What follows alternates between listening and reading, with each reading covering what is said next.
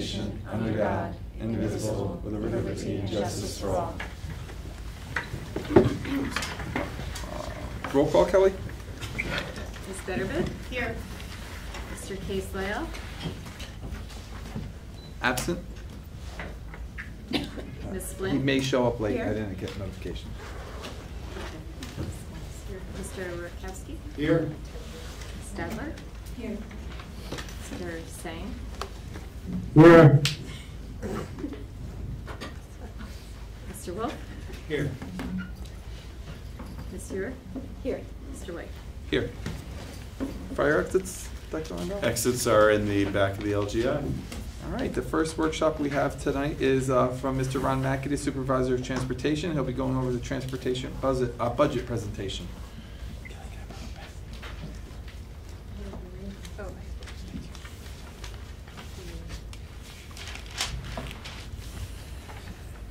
Thank you. So we're going to adjourn first.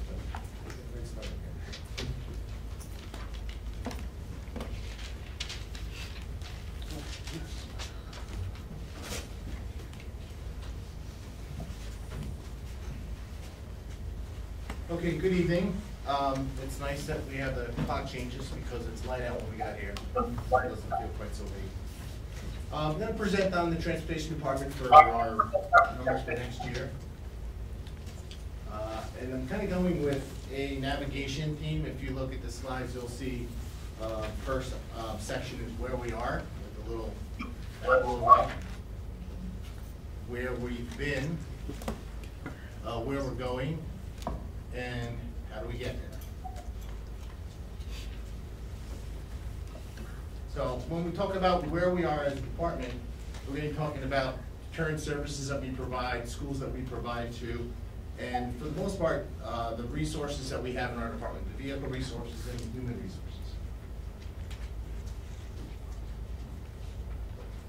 Okay, the first thing I wanted to talk about is what services is the district obligated to provide? Obviously, when you think about transportation, we talk about students going to school, coming home. So morning, AM and PM transportation for eligible students.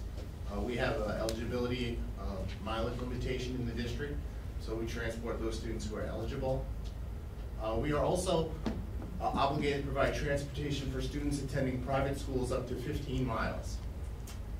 We do special education transportation, typically up to 50 miles one way. Students who are receiving transportation services under McKinney-Vento, transportation as a related service if it's necessary for a student to receive services in another building. And we also do extended school year services for our students with disabilities. So our department is actually working pretty much year-round. There's really only about 3 weeks out of the year that we're not actively providing transportation services. Some of the services that we also provide, we do late buses. We have midday home-based instruction students that are receiving services. We do after-school transportation for students attending the elementary IRP programs. Last year we did 151 IRP trips. Field trips, and again in 2017-18 we did 231 field trips. Sports trips, 344 sports trips last year. And the work program for those students that are in certain classes that go out into the community to do work programs. Just a comment. There's a number of acronyms throughout, so if you when you come to them, just state what they are. Like Okay. you did for the home-based instruction, that was helpful. And then IRP, and then so on. IRP is the intermediate reading program. I'm going to ask Eric. Instructional reinforcement program. Thank you. Thank you, Eric. And I'm trying to elaborate on it. It'd just be helpful to Feel free to call me out on those. Okay. Okay, so some of the schools that we go to, and I didn't list all the schools, I just kind of summarized it. We have in 6 district schools that we transport to. So the way these numbers are set up, if you look at the bottom, the first number is the number of schools that we are providing services to. The second number is the total number of schools that we have students going to. The third number may include schools that we have contracted out. and the fourth number would be schools that are not serviced. So if you look in Beacon, we have 6 schools, our high school, middle school, 4 elementaries, and we provide transportation services to all of those. We currently have students enrolled in 20 private schools. We transport students to 6 of those. 4 of them are outside the 15-mile distance, so we do not provide transportation for those students. So it's 16 you said, we provide to 16 and then Yes. 4 not, okay. Special education sites, we have students enrolled in 33 different special ed programs. We are transporting to 26 of those. We have 5 of those that are contracted out through our Duchess Bosse's Transportation Cooperative Program. And we have 2 students who receive residential services that we can provide services to, but they haven't requested it. So in total, we have students enrolled in 59 schools, 48 of which we are providing transportation services to, 5 that are contracted out, and 6 that we are not providing services to.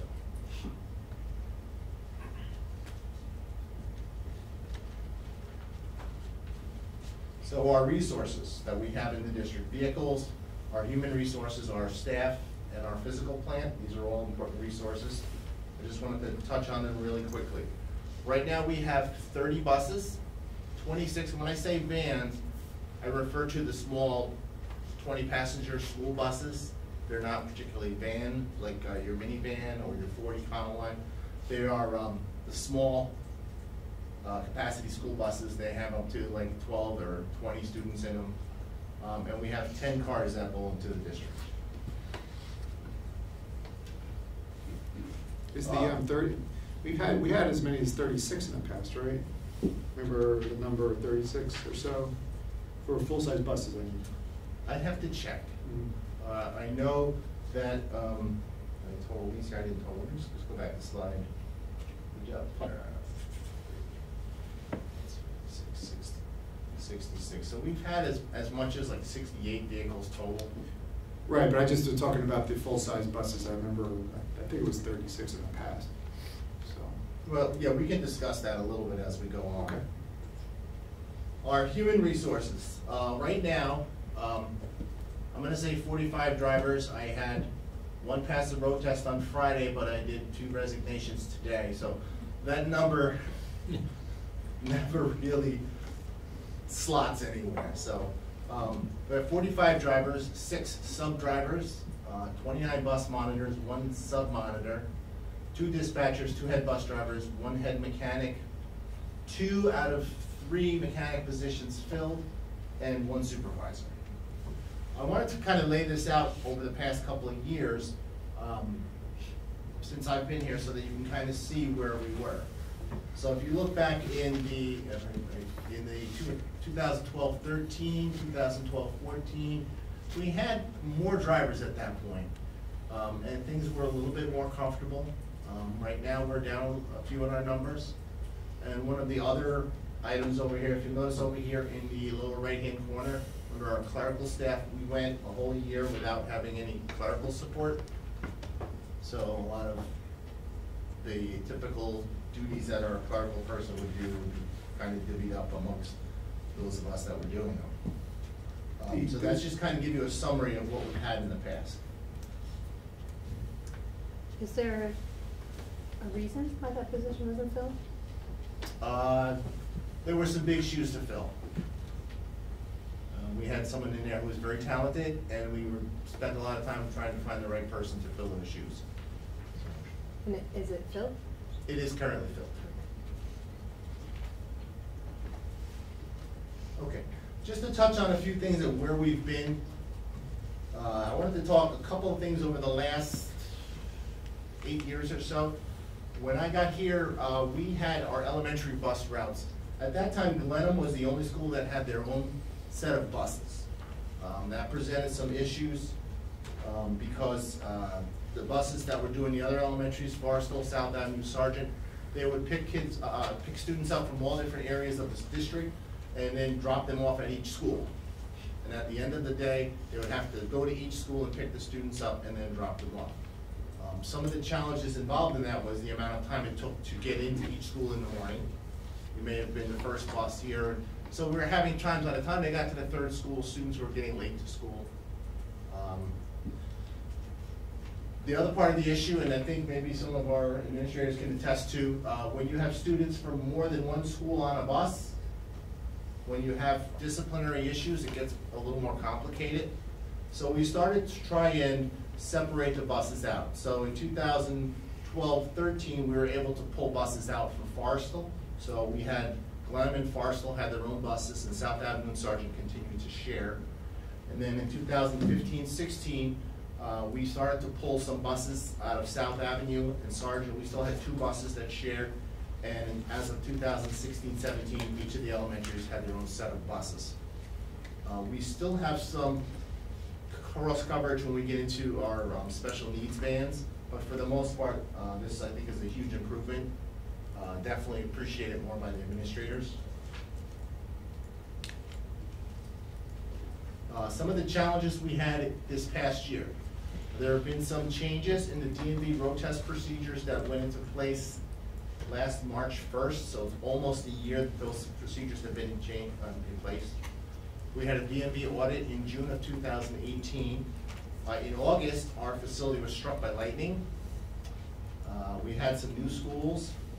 We've had to contract out some routes because we haven't had the manpower and resources to fill that. We've had a significant increase in McKinney-Vento services. And is everyone familiar with McKinney-Vento? We have a lot of new board members, and it would be helpful, I think, to explain. Okay.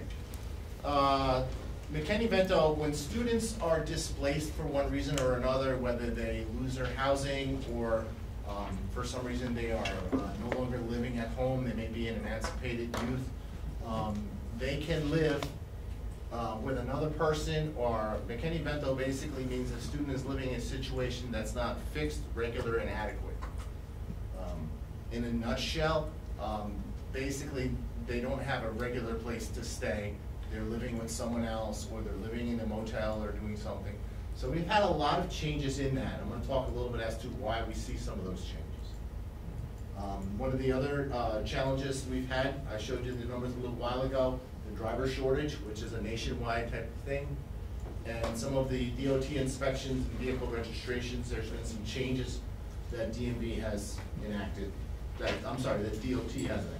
Just a clarification on McKinney-Vento, isn't it that those students may be living in different areas, which might, but they don't have to change schools all the time whenever they move around, and that's the key, right? We have to pick them up. We have students that are receiving services under McKinney-Vento that are living here in the district, but we also have a number of students that are receiving services that are residing outside the district. Right.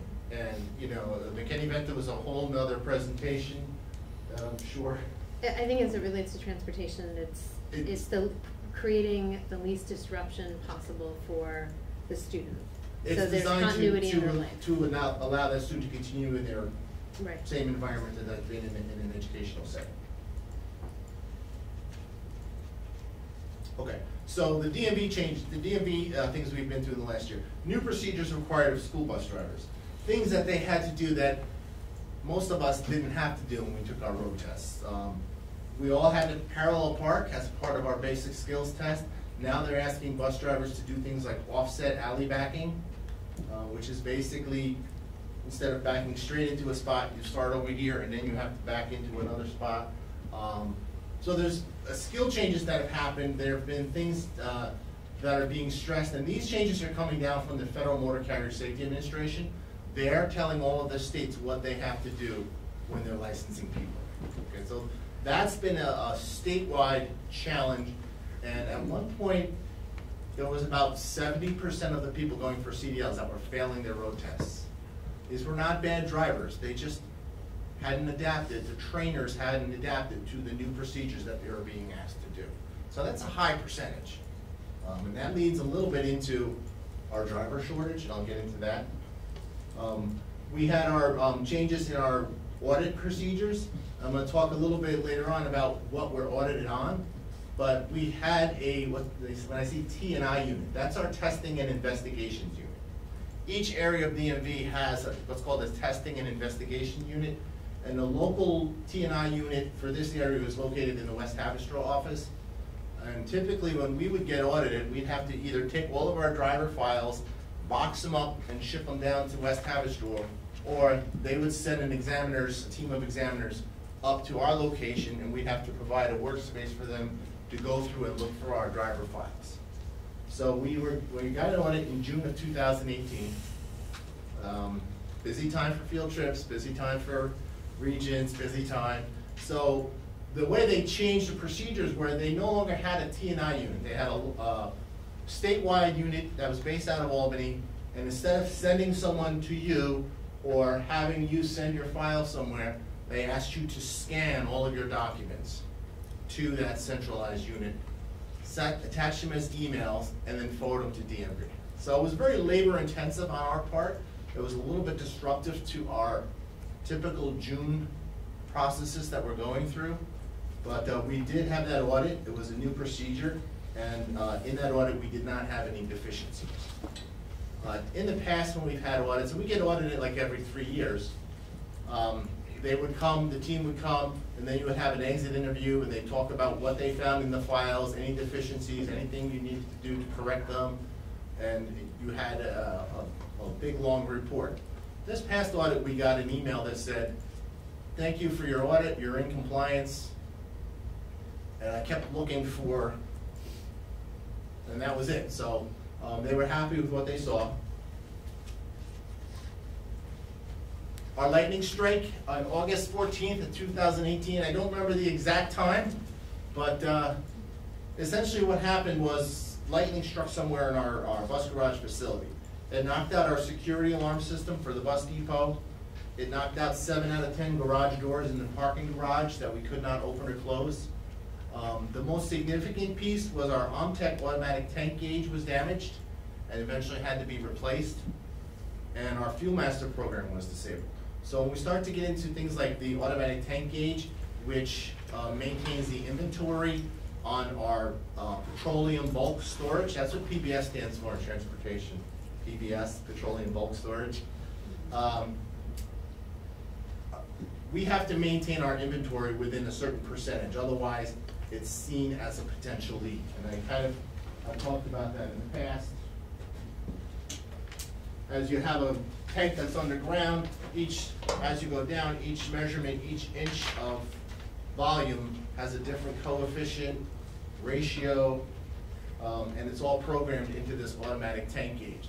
So the tank gauge measures how much fuel is in that tank, and it tells you, it's one way of knowing whether you have a leak or not. So without getting too much into the DEC regs that we have to comply with our tank gauge being damaged, we had to go out with the big old ruler the old-fashioned way and open up the tanks and stick them in and take manual readings. And our Fuel Master program was disabled, so we weren't able to track the fuel that was being put into our vehicles. We have a Fuel Master system which basically runs with each vehicle has a fob on the key ring. When you insert the fob, it tells us which vehicle is being fueled, how much is put into that fuel, and each driver has a corresponding PIN number. So it tells you who fueled what vehicle at exactly what time, and exactly how much fuel they put in. So we had to do some manual paper and pencil things to keep track of that. So that was kind of a little bit of a disruption 2 weeks before school started. So essentially the damages we incurred as a result of this lightning strike were in excess of $14,000. We had these alternate procedures, which I just described, and we weren't able to get all of the repairs completed until November 8th. So it involved a couple of things. It involved the alarm system company, it involved the garage door company, it involved our vendors, our petroleum bulk, our PBS petroleum bulk storage vendors. So it took us quite a while to get this straightened out. New schools. So we had a few new schools that came in this year that some of them were new, some of them were schools we used to transport to that we didn't for the last few years, and now we were again. But about 5 or 6 new schools. And whenever we get a new school, one of the things we have to translate is, and a lot of times this comes from students being placed by our Pupil Services Department, our Pupil Personnel Services Department, our PPS department. And we really never know when we're going to get those placements. They don't happen always in the beginning of the year. They happen throughout the year. Right? And so we never really can anticipate them. So when we get these new placements, we have to take into a couple of things. Where is that school located? Is it in the district? Is it outside the district? And is it near any other schools that we're already transporting to? Do the bell times work? Are they close enough where we can combine schools together and get students there efficiently? Or is it the bell times too far apart where if we put these kids on the bus, one of them's gonna be sitting on the bus 45 minutes waiting for school to start? So these are all logistical challenges that we have to do every time we receive new students. So some of the other things we look at, do neighboring school districts have students going there? I referenced the Duchess BOCES Cooperative Transportation Program earlier. So that's a program that's run through Duchess BOCES where we have a contractor who, certain schools, we may have one student that goes to that school. Wappingers may have a student that goes to that school. There may be a student from another district that goes to that school. So this is an efficient way of making sure that we're using our resources to get students to school. Okay, some of the changes in, I said MV, I'm referring to McKinney-Vento Transportation, and I went back 2 years. In 2016-17, we had 17 students receiving McKinney-Vento Transportation services that were located out of the district. We did 11,000 miles that year, and it cost us $46,000 to do that. In 2017-18, last year, we had 36 students that received out-of-district McKinney-Vento transportation. Our mileage essentially doubled, and our costs went up $100,000 to $112,000. This year to date, we have, I want to say 39, but we got 3 new students today. So, and this is as of February 25th when I put these numbers together. We had spent $109,000, and we're looking at 26,000 miles at that point. So essentially halfway through the school year is what we're looking at. So on the logistical end, it's not necessarily the amount of miles or the costs that are the challenge, but the allocation of resources, finding drivers, finding vehicles to meet the needs of students in far-reaching places. The other thing that had an impact on this were the changes in ESSA, which allow students to continue to receive transportation services after finding permanent housing. So if we had a student that lived in, let's say, across the river in Orange County somewhere, and they were living with a relative, and then they found permanent housing in that town, under the old regulations, we no longer had to provide transportation for that student, but they could continue to come to school here in Beacon. With the changes in ESSA, we now have to continue to provide transportation for that student for the remainder of the school year. And if it's their second to last year in the building, if they only have, they're like a Rombout 7th grader and they have 1 more year in that building, or a junior here at the high school and they have 1 more year, we may also have to provide transportation for the entire next school year. So these are some of the reasons you see these numbers growing. The other thing is, if you look at the cost of housing in Beacon, what's happening is we have students who are being displaced and they're not able to find affordable housing back here in Beacon. So these are some of the things that are going on. And I think when I ran the numbers, that 39 was about 1.8% of the total number of students that we transport. For some reason, we tend to have an abnormally high number of students in this category. And I went to a statewide workshop 3 weeks ago, and people were kind of amazed that we had that many students in our particular student population. Students that are receiving, because this combines special ed out of district placement along with No. This. No, these are students for the most part in our public schools who are living outside of the district boundaries, coming back to Beacon for educational services in our high school, middle school, and our elementary. Because they lost housing previously in Beacon. Yes.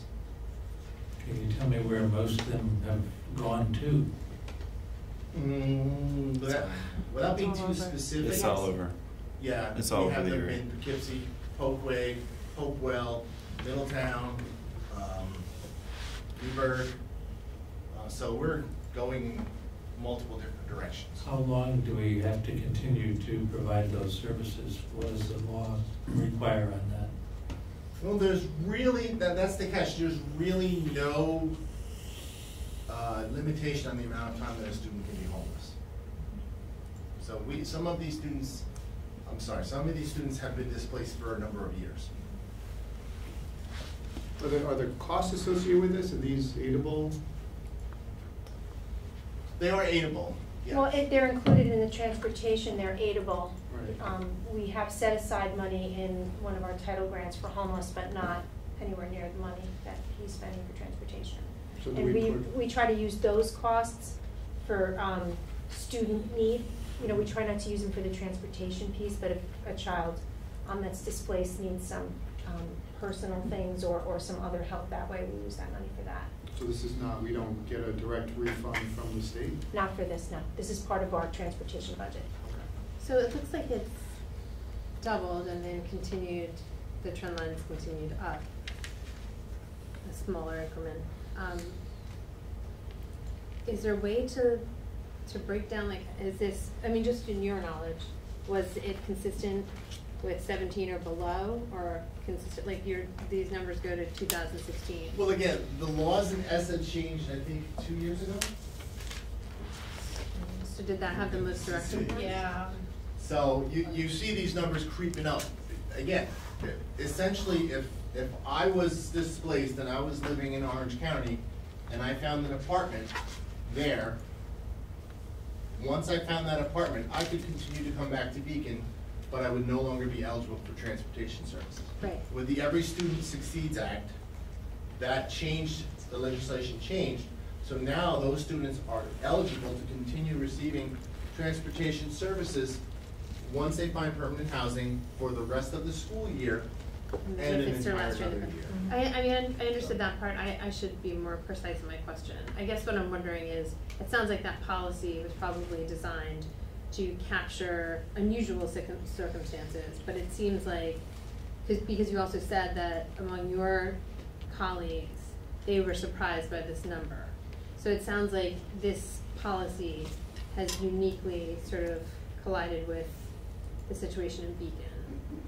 I would say to some extent, just to, as an aside, I belong to the New York Association for Pupil Transportation, and I'm actually president of the local chapter, which comprises Ulster and Dutchess counties. So we put out a survey there, and there was 1 or 2 schools that had like 50 kids or 40 kids, but they were much larger districts than us. So the other piece is we are in the lower part of Dutchess County. So we don't have a lot of private schools here in Beacon, whereas a lot of our schools, a lot of times what we'll do to make this less of an impact is we will try to pick up these students. If they're elementary students, we can pick them up on our private schools that are heading back. We do a lot of that because if that bus is in Poughkeepsie, dropping off at 8 o'clock, and we have students that need to be in Beacon by 9 o'clock, it doesn't make sense to send an empty bus. So we work really, really hard to try and maximize our resources. So when you saw the numbers on the cars before, and I said we had 10 cars, this is one of the things we used to use the cars for, in that we were able to use cars to get students who were receiving this type of service. But now there's so many of them that it's not uncommon for us to have a half a dozen kids picked up in Poughkeepsie and transported back here to Beacon, and 3 or 4 kids out west in Oak Grove or wherever. So, okay. So let me move on a little from here. Okay. So then, one of the documents we shared online was the yellow buses, red flags, New York school bus driver shortage. This was a survey that was done by the New York Association for Pupil Transportation in conjunction with the New York School Boards Association and the National Association for Pupil Transportation. They did a survey of 200 New York transportation directors, and some of the results, I mean, this is like a 30-page study, but some of the results they had were that of those 200 districts, 74% of those districts had unfilled driver vacancies in 2017-18. 27 of those had 11 to 20% unfilled driver vacancies. 60% of those 200 directors said that the shortage is their number one concern. 70% describe the problem as significantly worse or somewhat worse. Bear with me for a second. So this is our challenge, is in finding people who want to be school bus drivers. Now, I talked a little bit before about the changes in the DMV testing procedures, okay? We're going to touch a little bit on what the Federal Motor Carrier Safety Administration is going to be making us do next. But before we did that, I wanted to give a shameless plug, put in a commercial break here. So if there are people out there who are interested in being school bus drivers, they can click on this little link, and it will take you to a little quick Google form that you can fill out online. I don't know why it's going to my Citrix server. But if you go to the district webpage, there's a link that people can fill out and just leave a few things, their name, their phone number, have they had any experience or whatnot, and then I follow up by sending those folks applications. So, Do we also post and advertise? we do. Anne Marie, Matt, and I met a few weeks ago, and we discussed some more strategies that we were going to be looking to implement. We're going to add the information to district social media and kind of repeat that, just to use it's a different mode of trying to reach out. So we'll get started on that. Yes, because a lot of people get their information from Facebook. Was the survey, were the trends similar as far as, I understand that the shortage was uniform, but were the causes sort of standard? I know that it's a tight labor market in the sense that It is. And rather than get too much into it, I did include that survey there if you want to look through it. Some of the things that we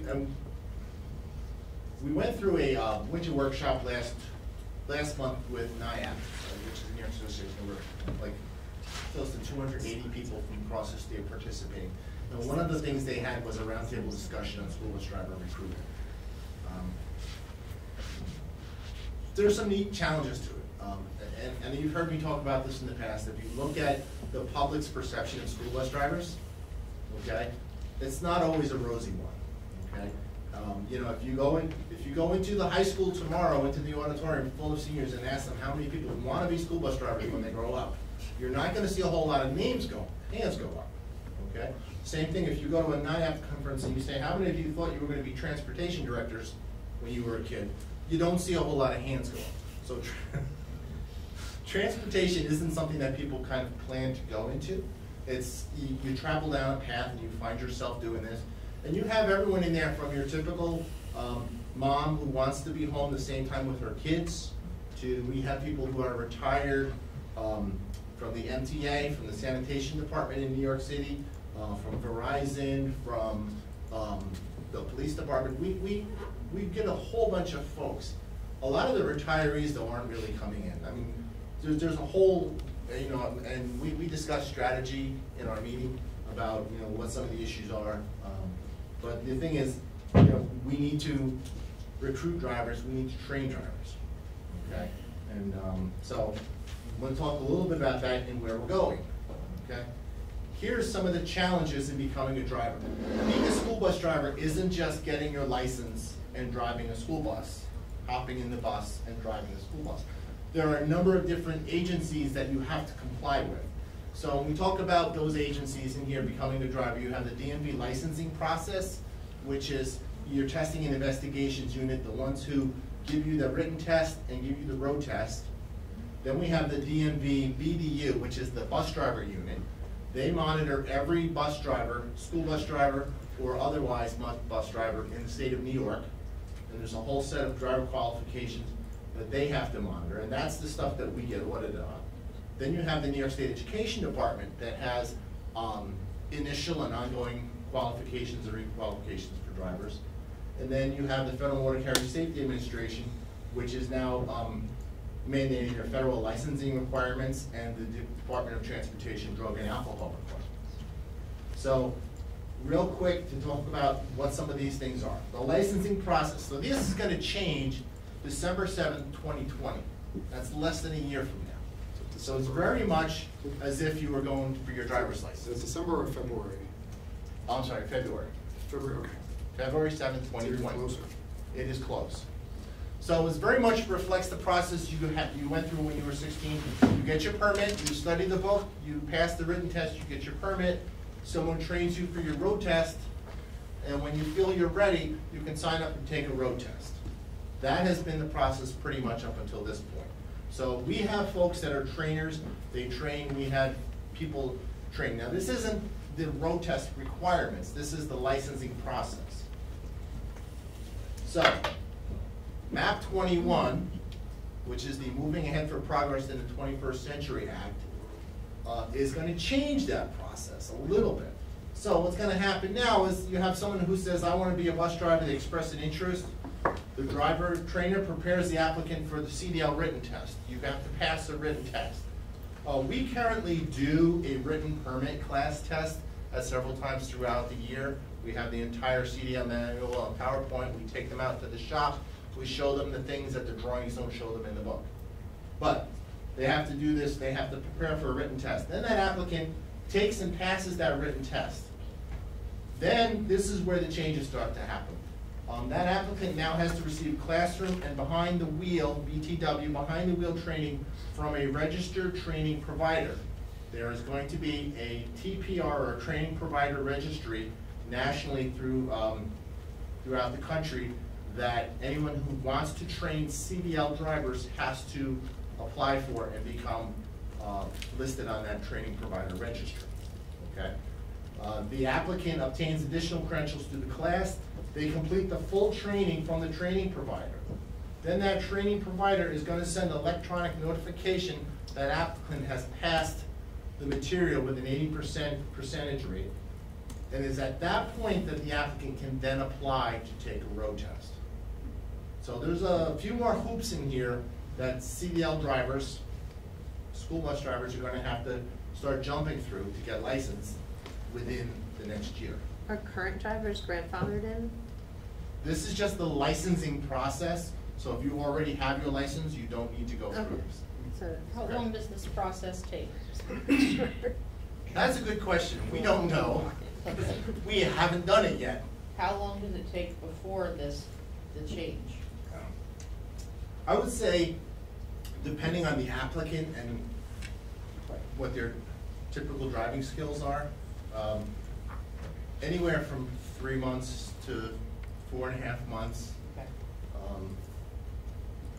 So, you know, we have people that have done it in a month and a half. Okay, but to do it right and to make sure, we train from the school bus industry, so we tend to try and provide what they're going to need to transport our students.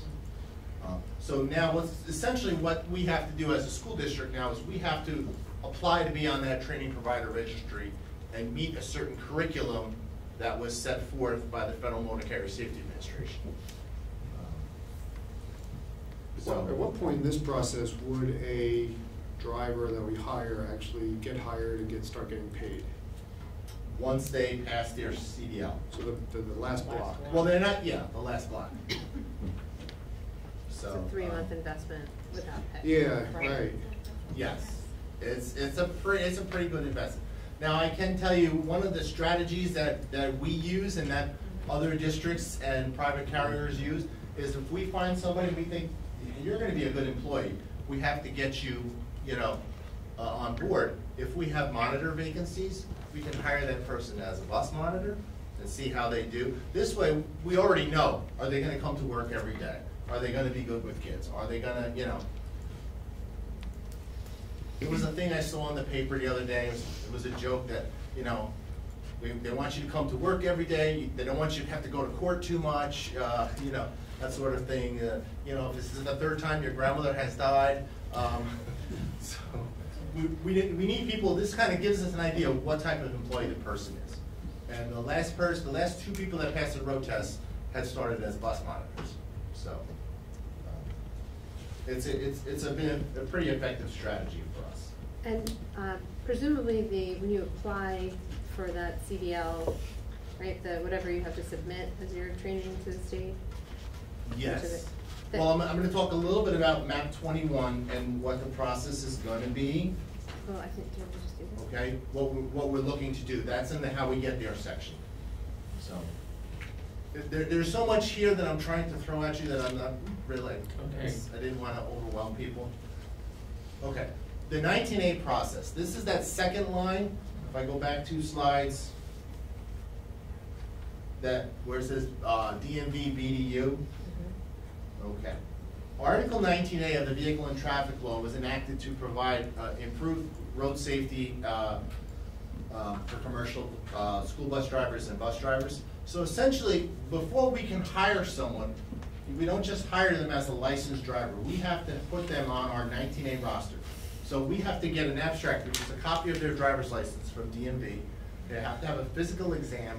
And then once they have those 2, we can send an application to the bus driver unit saying we want to hire this person as a bus driver. They will check that person's fingerprints, which we've already sent them for, to see if they're cleared, all right? And then they get into a cycle that keeps repeating.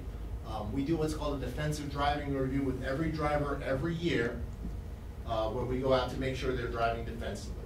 They can either be followed or we ride with them.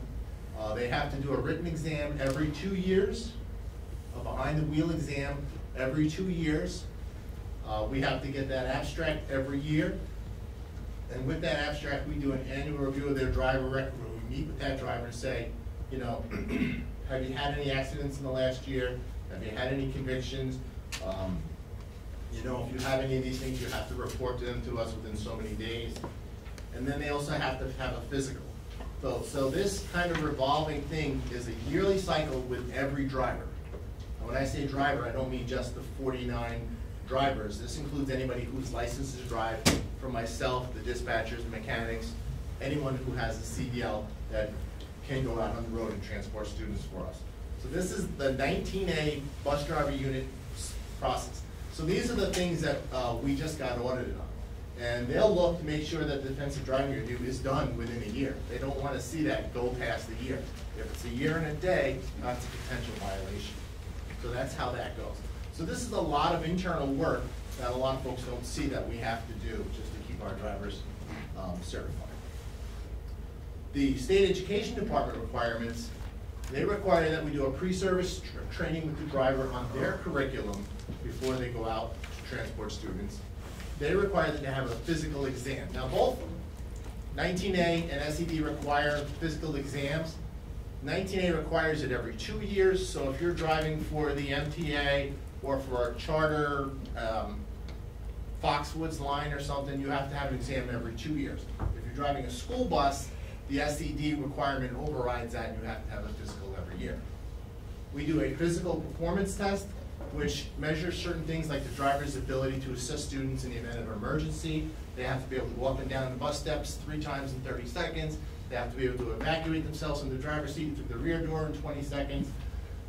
They have to move their hands and hold their foot on the brake for so long, and we have to drag a weighted bag 130 pounds, 30 feet in 30 seconds.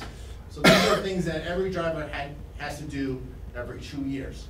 Some of these requirements, aside from the driving things like the physical performance test, they're also required for our bus monitors as well. So then we get into our fall refreshers, and they have to take a basic course of instruction, which is a little bit more intense than the pre-service course within their first year of driving. We do a spring refresher every year, and this physical performance test every year. So these are the things that SED wants us to go through to keep our drivers qualified. All right? I see people yawning, so I'm trying not to lose you guys. But as you can imagine, that's a lot of work to keep track of our drivers. So we have software programs that keep track of all the dates, everything is entered in there, and each driver has, in their driver file, they have a DMV file, they have an SED file, they have a DOT file, they have all these different separate small files within their files. Mr. Mackey, in your professional associations, are you able to share best practices with one another? Presumably, all districts are experiencing these same standards, Yes. these big things are We coming up. do a lot of so- that. Okay. That slide with the map 21 thing, that Yeah. came from a webinar that I participated in on one of my sick days. That I shared with my local chapter, Mhm. so that they know, because part of my responsibility as a local president is to make sure that my surrounding districts and colleagues are kind of up to date on what they need to be doing as well. So Okay. we do that all the time, Okay, great. okay? So, this is still a little bit of the how do we get there type of thing. Do I get there? No, I didn't get there. We're talking about how do we determine our needs when we look at what we need for buses. Well, we have a budget process that we start going through in January, February. And I come and I tell you, this is what I see happening in the district. This is how many students we have, how many schools we're going to, how many buses we need. This LOI is a letter of intent. So we'll talk to our vendors and say, we intend to purchase upon board approval and upon voter approval. It's a contingent thing. It's not a binding thing. It's just so that our vendors know that we're looking to buy so many buses so that they can get their factory started in producing it. Then in the summertime, we do a lot of route planning. We pretty much make sure that all the students are properly routed. In the general, we look at general demographics. Are the new housing complex going in? You know, those sort of things. Is there a new private school that's opening up that's now taking students, that sort of stuff? And then we look at school startup. So that's a kind of a continuous process. So when I looked at the last few years, and again, I'm missing a number here. These are the number of public school students that we were transporting versus the number of private school students that we were transporting. So if we look at a decline in numbers, that doesn't necessarily indicate a need for less buses. You just can't say, oh, we have 100 kids less than a district this year, so we don't need those 2 buses, because they're not all on the same buses. Those, you know, you may have one kid from this neighborhood that moves out, or one kid from that neighborhood that moves out.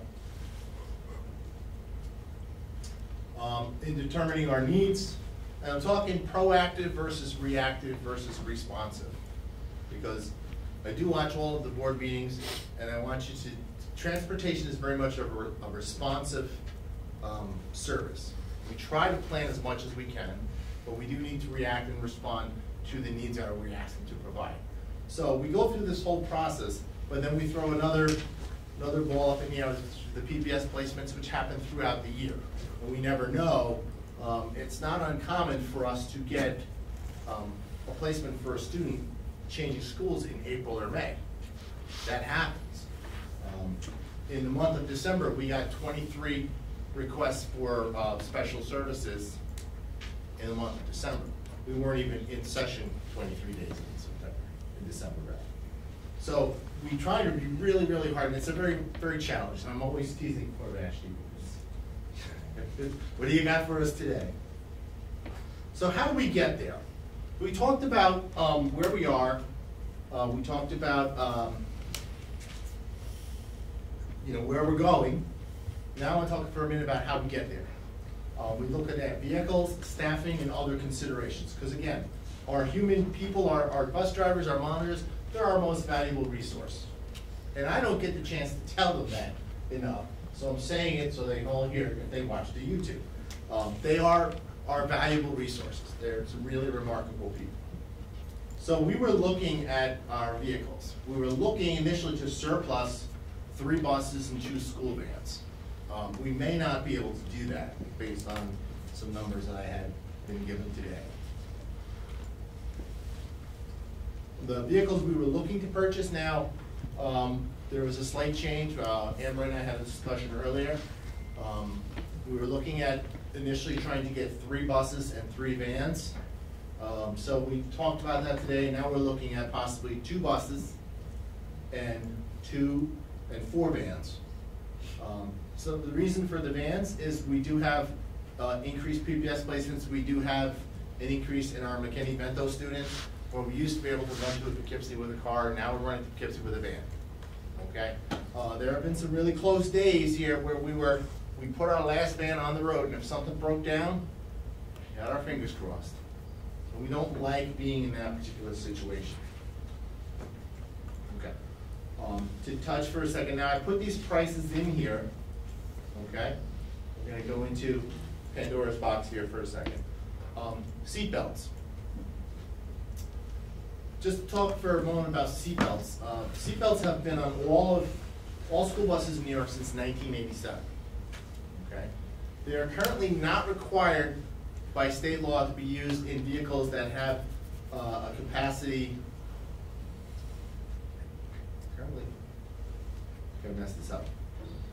Currently not required to use in vehicles that have a capacity of more than 10 students. That little thing should be reversed the other way.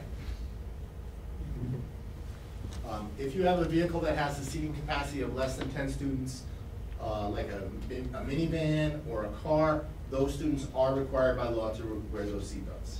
Okay? Currently, local districts set the policy in New York. Okay? Governor Cuomo has come out with a proposal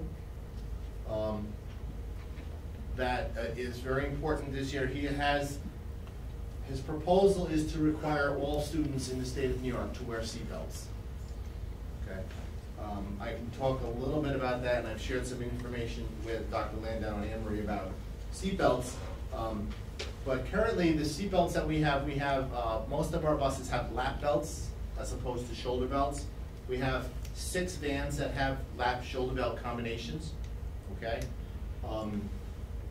I spoke with our vendor. The additional cost to put those seat belts in our full-size buses is somewhere between $9,500 and $12,500. The $9,500 cost would reduce their seating capacity from 73 to 72 or 70, I forget.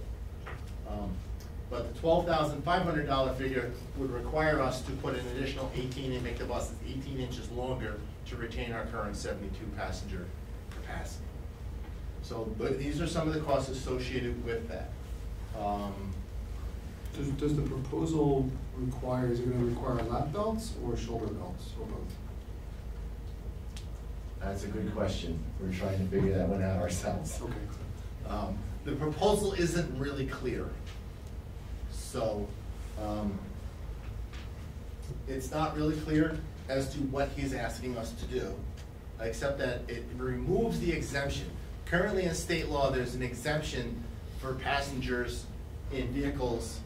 They are required to wear seatbelts unless they're in a school bus. So the governor's proposal removes that exemption, but it doesn't say what type of seatbelts we're looking at doing.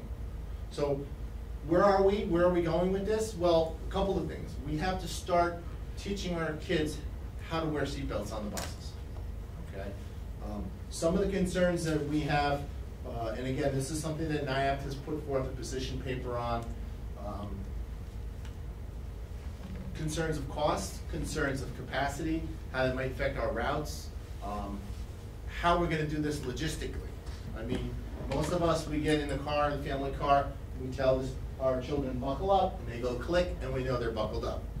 That's not going to work on a school bus, okay?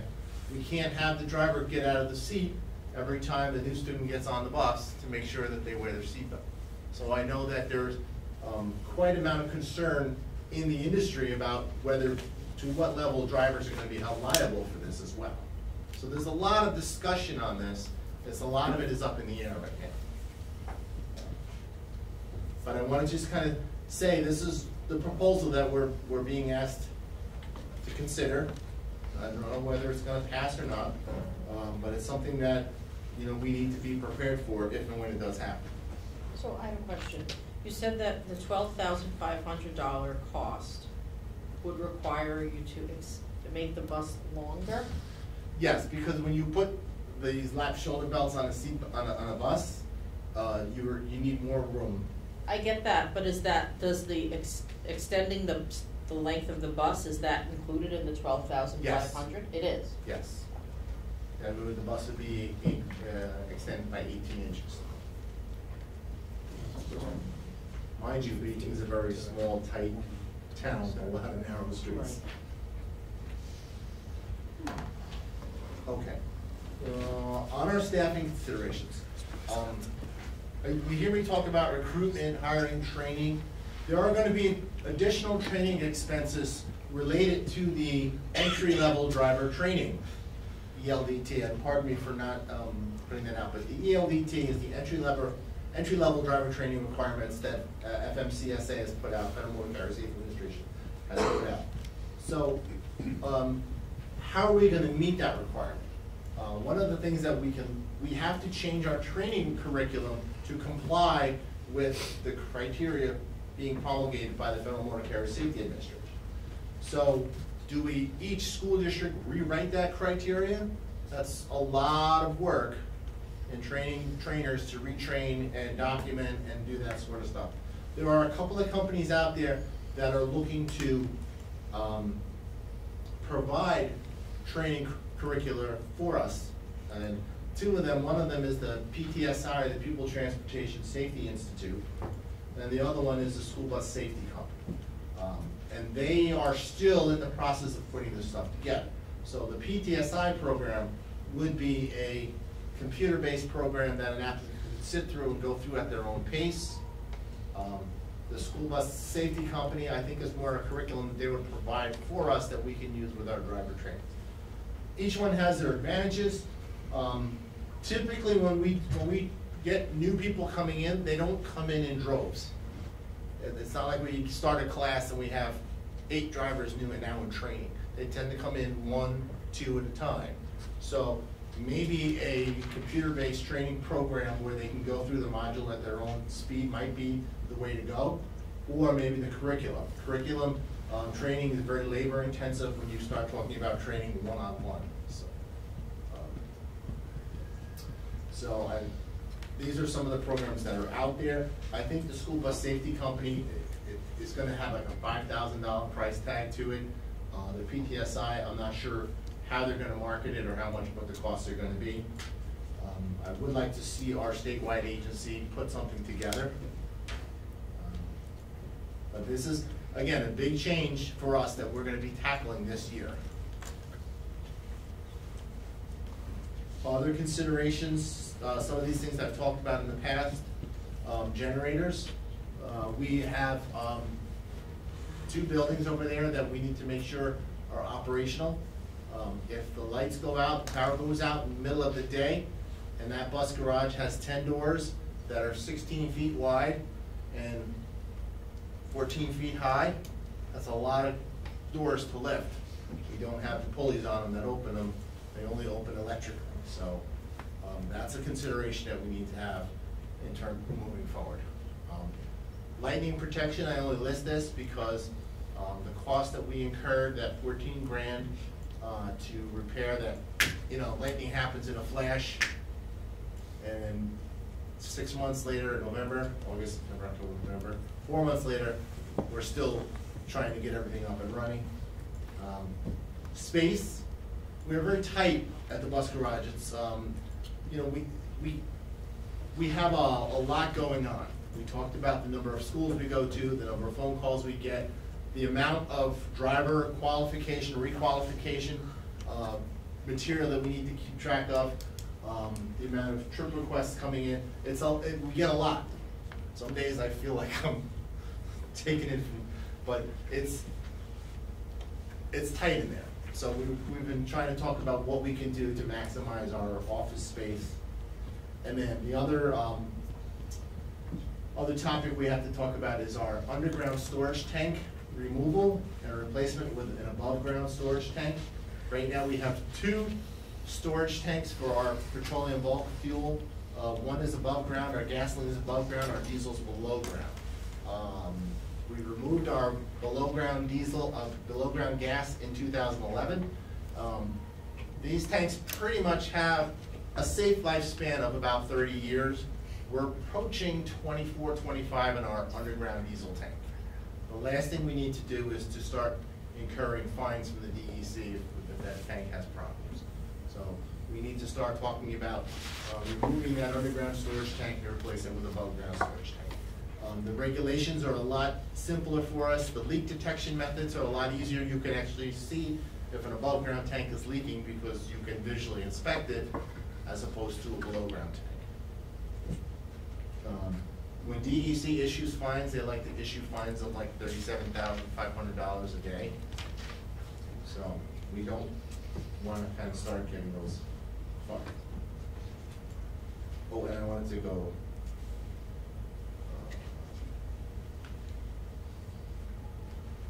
I wanted to mention here, we have a couple of full-time staff who are approaching retirement. Some key people, our head bus driver, who has been with us for 30 years. He plays a very key role in keeping our students safe. He's a very knowledgeable person. He treats these buses like they're his children. He knows them inside and out.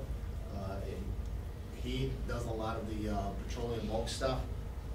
I can't speak to the amount of knowledge and value that this man has to the district. So part of our plan as we move forward in our 5-year plan is hiring key staff. Mechanics are very much sought after right now. It's a mechanics market right now. So we need to consider what we're looking at because they play a key role, and especially our head mechanic, in keeping these buses and our students in safe condition. Vehicle replacement and our physical plant concerns that I just touched on.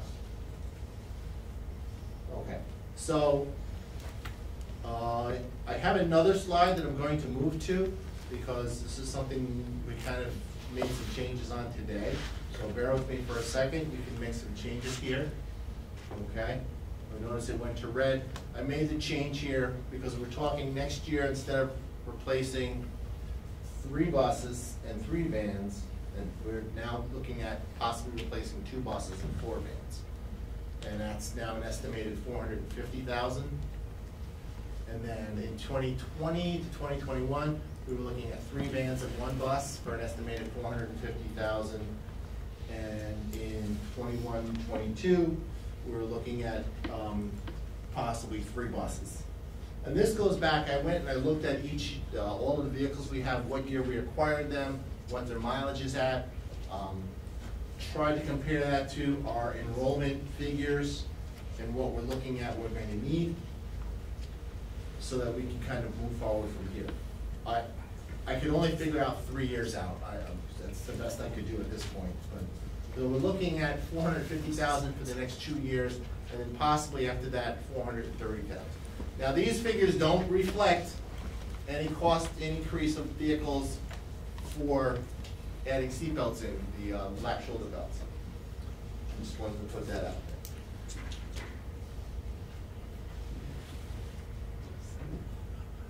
Must have left a blank slide. Some of our physical plant concerns, I talked about removing the underground storage tank, adding an above ground storage tank, installing generators. We need to replace some of the doors in our facility, and we need to kind of find some more office space somewhere. Those of you who came on the tour, you saw our driver's room. And if you start talking about having 40 people out there coming in to check in every day, and then another 29 monitors coming in to check in every day, that room gets really busy really fast and packed really tight. You know, they're an enthusiastic bunch, but they're a talkative bunch. So sometimes it makes it hard to concentrate on all the things that we need to do, all the dots that need to be dotted and things that need to be crossed. So the 2 things, you brought up space twice. Are you asking to expand the bus garage? Is that something that you're seeking to do down the road? I'm looking at what options might be available to us. Okay. For space. So. Okay. Don't really.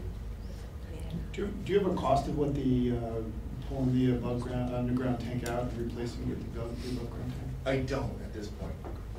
We did just change petroleum vendors, so I mean I could probably try and get some preliminary costs on that. Yeah, if you could. And see what they might be. Let's see here. I had a question.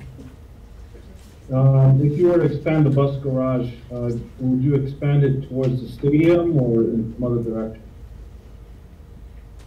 Well, we haven't really talked about extending it. Right. We're trying to be a little bit more creative in our space needs rather than adding on to the bus garage because it will not be aidable, so we have to be careful in doing that. So we're just trying to be a little bit more creative. I think Ron just wanted to mention the fact about space, that it is an issue and we're trying to work on a solution.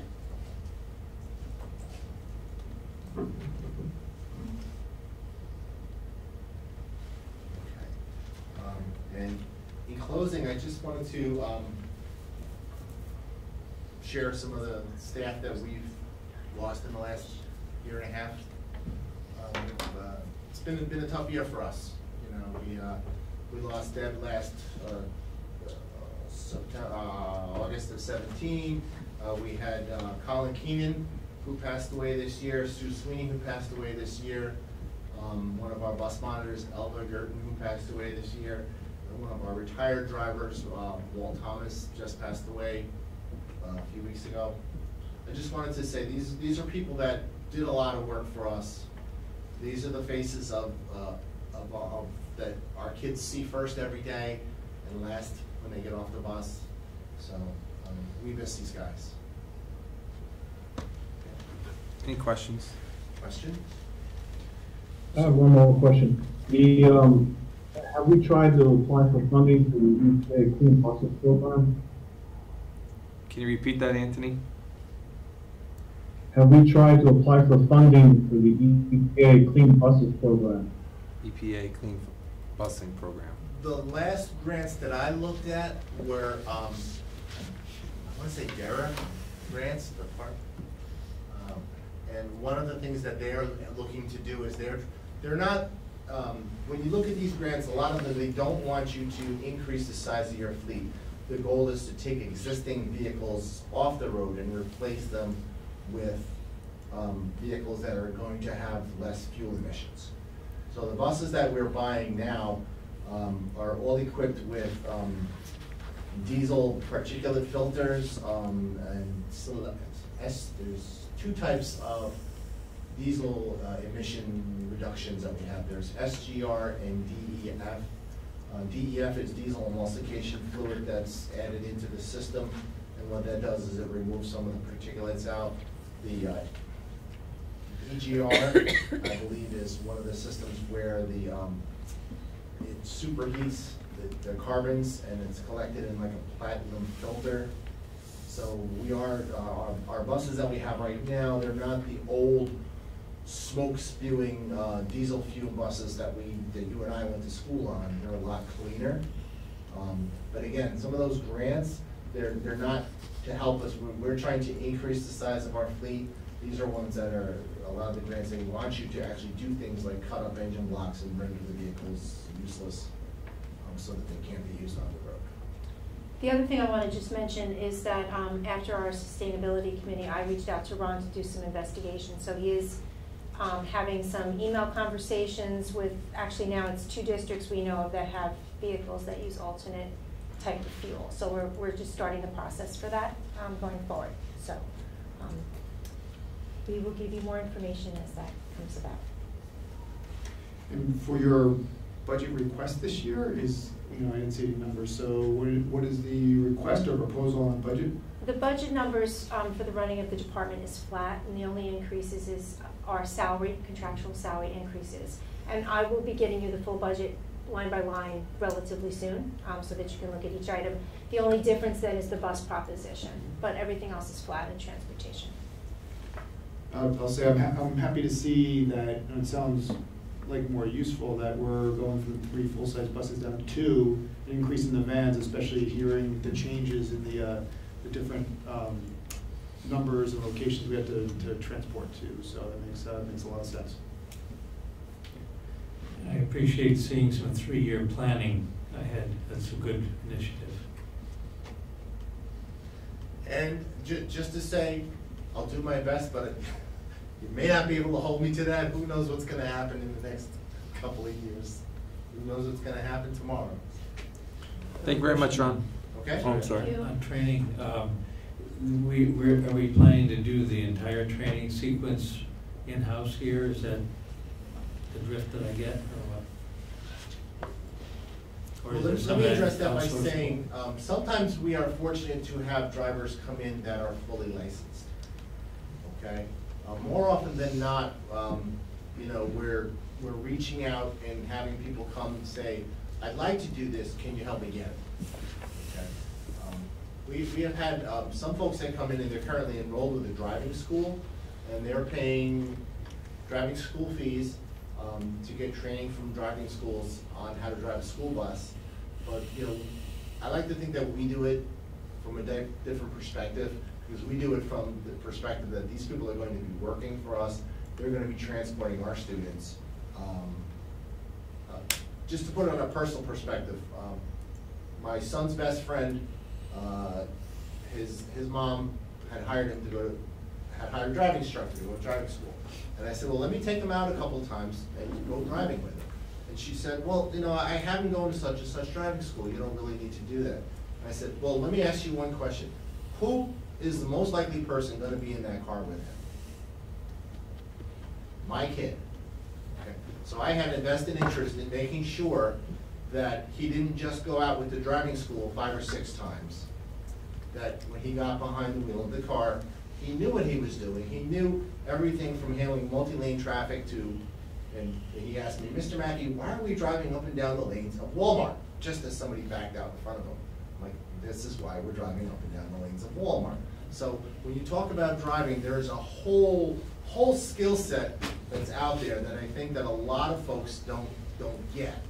But I can tell you that, you know, we want our drivers to be well trained. And that's why, you know, I think it's sometimes a personal investment for us that we invest in doing that with them, because we know what we've taught them, whereas when they come in from somewhere else, we don't always know. Does BOCES have a program for driver training also, or no? I do not believe they do, but BOCES does do certain aspects of it. I know that BOCES offers the in this particular section here, the basic course of instruction. We have sent drivers to that. That's a set state ed curriculum, so that we, if we only have 1 or 2 or 3 drivers that we've hired new that year that need to go through that course, it doesn't necessarily behoove us to set aside a whole week of training with them. We can send them up to Dutchess BOCES to get that training with colleagues of mine from other districts that are doing it. How's our pay scale looking in terms of attracting drivers, or is that an issue, or is it more than just that there's not a lot of people in the pool out there? What do you think? It is somewhat competitive. I don't think that's necessarily, you know, when people leave, a lot of the reasons that they give us aren't necessarily salary. It's more or less benefits, those types of things. So those are the things that drivers are looking for. You know, I have lost drivers to districts that give different benefits than we do. Thank you very much, Ron. Okay, thank you. Thanks, Ron. All right, the next presentation is Dr. Landau with the equity report card.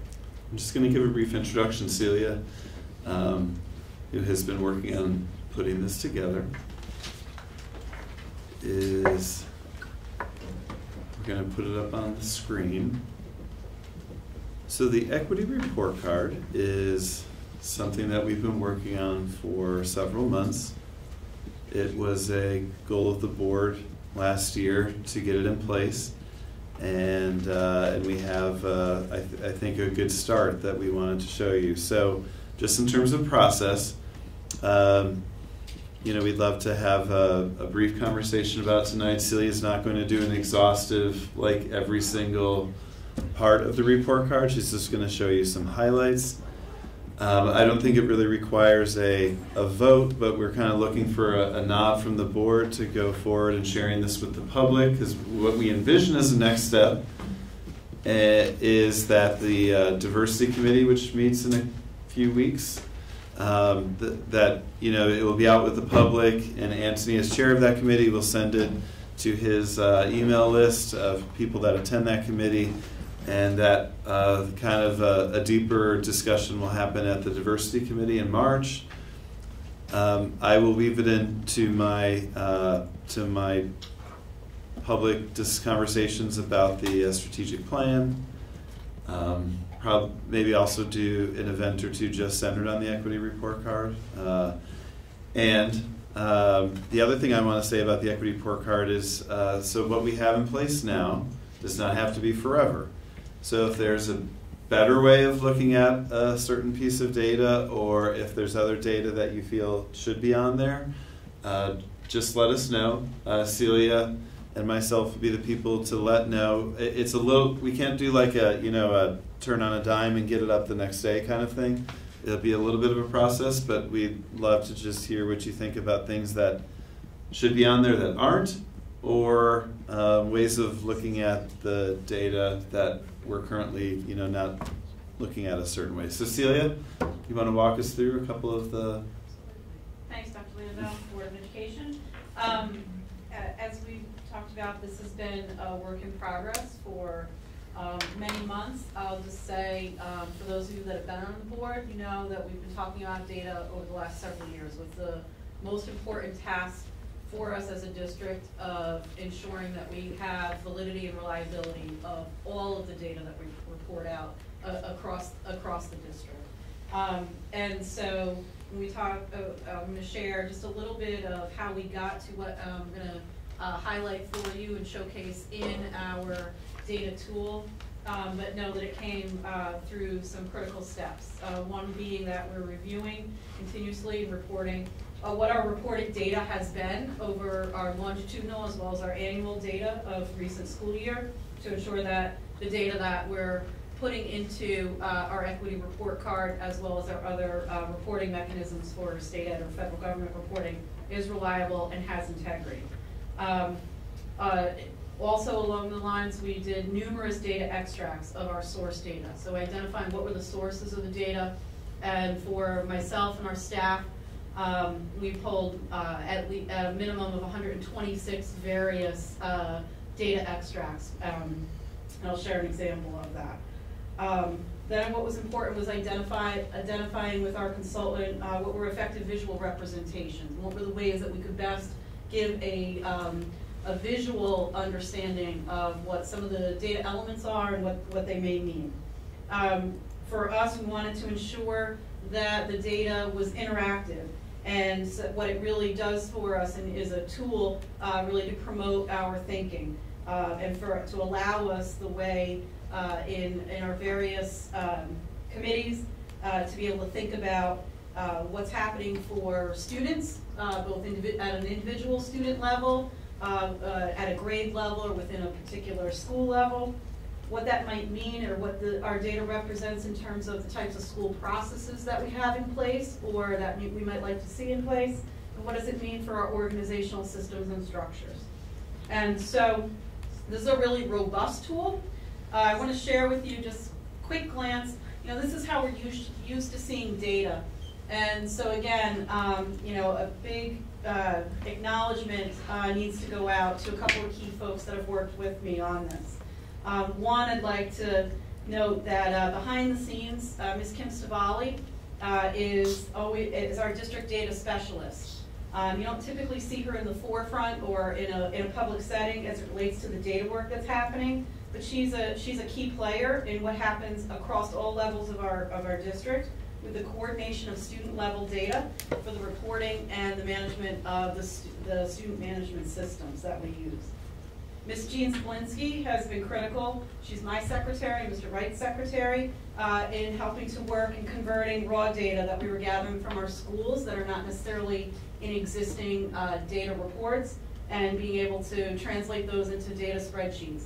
That we then were working with our consultant, Ms. Liza Lucky, who was working on the data analytics software side of this, and taking lots of reports and lots of spreadsheets of raw data about our students, our various school processes, or student outcomes, to be able to put it into a tool, the tool that you'll see before you. I know you've had opportunity to explore this as board members. I want to just give you kind of a quick highlights. There's three what we call containers in terms of the type of data that we've built into this initial framework of our equity report card. Those relate to data elements that you'll be able to interact with, that you'll be able to sort and filter to look at a whole school-wide or a whole district-wide picture at a glance, as well as to be able to refine and filter that down into individual grade levels or within individual schools. And that relates to factors that speak to what's happening for us district-wide around student achievement. And so looking at our assessment scores at all levels, looking at what our high school enrollments look like in accelerated learning opportunities, such as AP coursework, or Dutchess Community College coursework, or honors courses across the district. What does that look like in terms of students who aspire to go on to post-secondary education? What does it speak to student achievement, speak to in terms of the SAT and ACT results that our high school students have been gaining? We're looking at student engagement. So being able to take and look at extracurricular clubs and activities and athletic participation, looking at students who are partaking in music enrichment opportunities of chorus and band from elementary, middle through high school. Looking at factors that affect student instructional time in the classroom and have an impact on student engagement. Looking at incidents of suspension or referrals. We're looking at college and career readiness. So what's happening for our scholars as they're getting ready to leave us in terms of overall graduation rates, what the exit outcomes look like, where students are planning to go to, and then ultimately what our post-secondary plans. I just want to share a couple of quick highlights for you. So this is the welcome page, is the organizer. It gives you just a broad sense. We've worked to build longitudinal data, doing a look back over the last 4 to 5 years. What we will do is we'll continue to build into this as our data goes through the various levels of the verification process. And so once we have data that has been reported out to the state and has been considered certified and verified at this, with Dr. Landell's certification, then we'll be able to add that in for the following school year's data. So quick glance there. Overall demographics of the district you'll find in this tab under K-12 enrollment. As you can see, we can take a look at this and either identify if we have a particular year that we want to pay attention to or understand more of, or we can look at it across the whole spectrum of the years there. You saw the spreadsheet of what ELA or math data look like. I'm not going to go through each one of these, but all of this data, flip back for a moment, that you see represented in tables and percentages and numbers, becomes a visual representation in terms of trend charts, being able to look both in bar graphs of percentages as well as trends over time. With particular interest, we did a lot to pull from our records of the master schedule and to be able to see what participation looks like across honors, AP, or Dutchess Community College courses. For those of us at various levels or perhaps within a department, we might want to take a fine-tuned look in particular areas of study within a department and see what that participation looks like. And with a click in the filter, you'll see that it changes and shifts what the participation rates look like and what accounts for our students. I'm going to skip ahead a little bit. The assessment data is in here, as you see, across elementary, middle school, through our 3-8 testing program, our Regents data. College readiness outcomes speak to participation in the ACT or the SAT scores. I'd like to share with you what it looks like to take a massive amount of extracurricular data and to be able to show you that we can take a look at what is happening for all of our students at all levels and look at broad trends, as well as be able to drill that down with, within a particular area. Okay, so we can look both at an individual, granular level, as well as holistically across our schools. As Dr. Lindo was saying, this is the beginning of the framework we're building, and so what we know as we continue to gather and create data systems within our schools and across the district, we'll be able to pull from that. So being able ultimately to pull elementary reading data in, which is a local source of data, but that too then can cross-layer not just what assessment outcomes look like at a state assessment level, but also what that means in terms of instructional practice within the classrooms. Yes, go ahead, Mr. Rutowski. Can you show, for example, the high school athletics? Yep. you're showing numbers, Mhm. Can you do percentages? So what percentage? What that of the- percent looks like. Right. It's not built in here to do that right this minute, because we put this in as aggregate numbers, Right. but with a little more refinement of the work. Yeah, just are we reaching, what yeah. percentage of Mhm. each, the total body are we Right, getting into sports, maybe, Yep.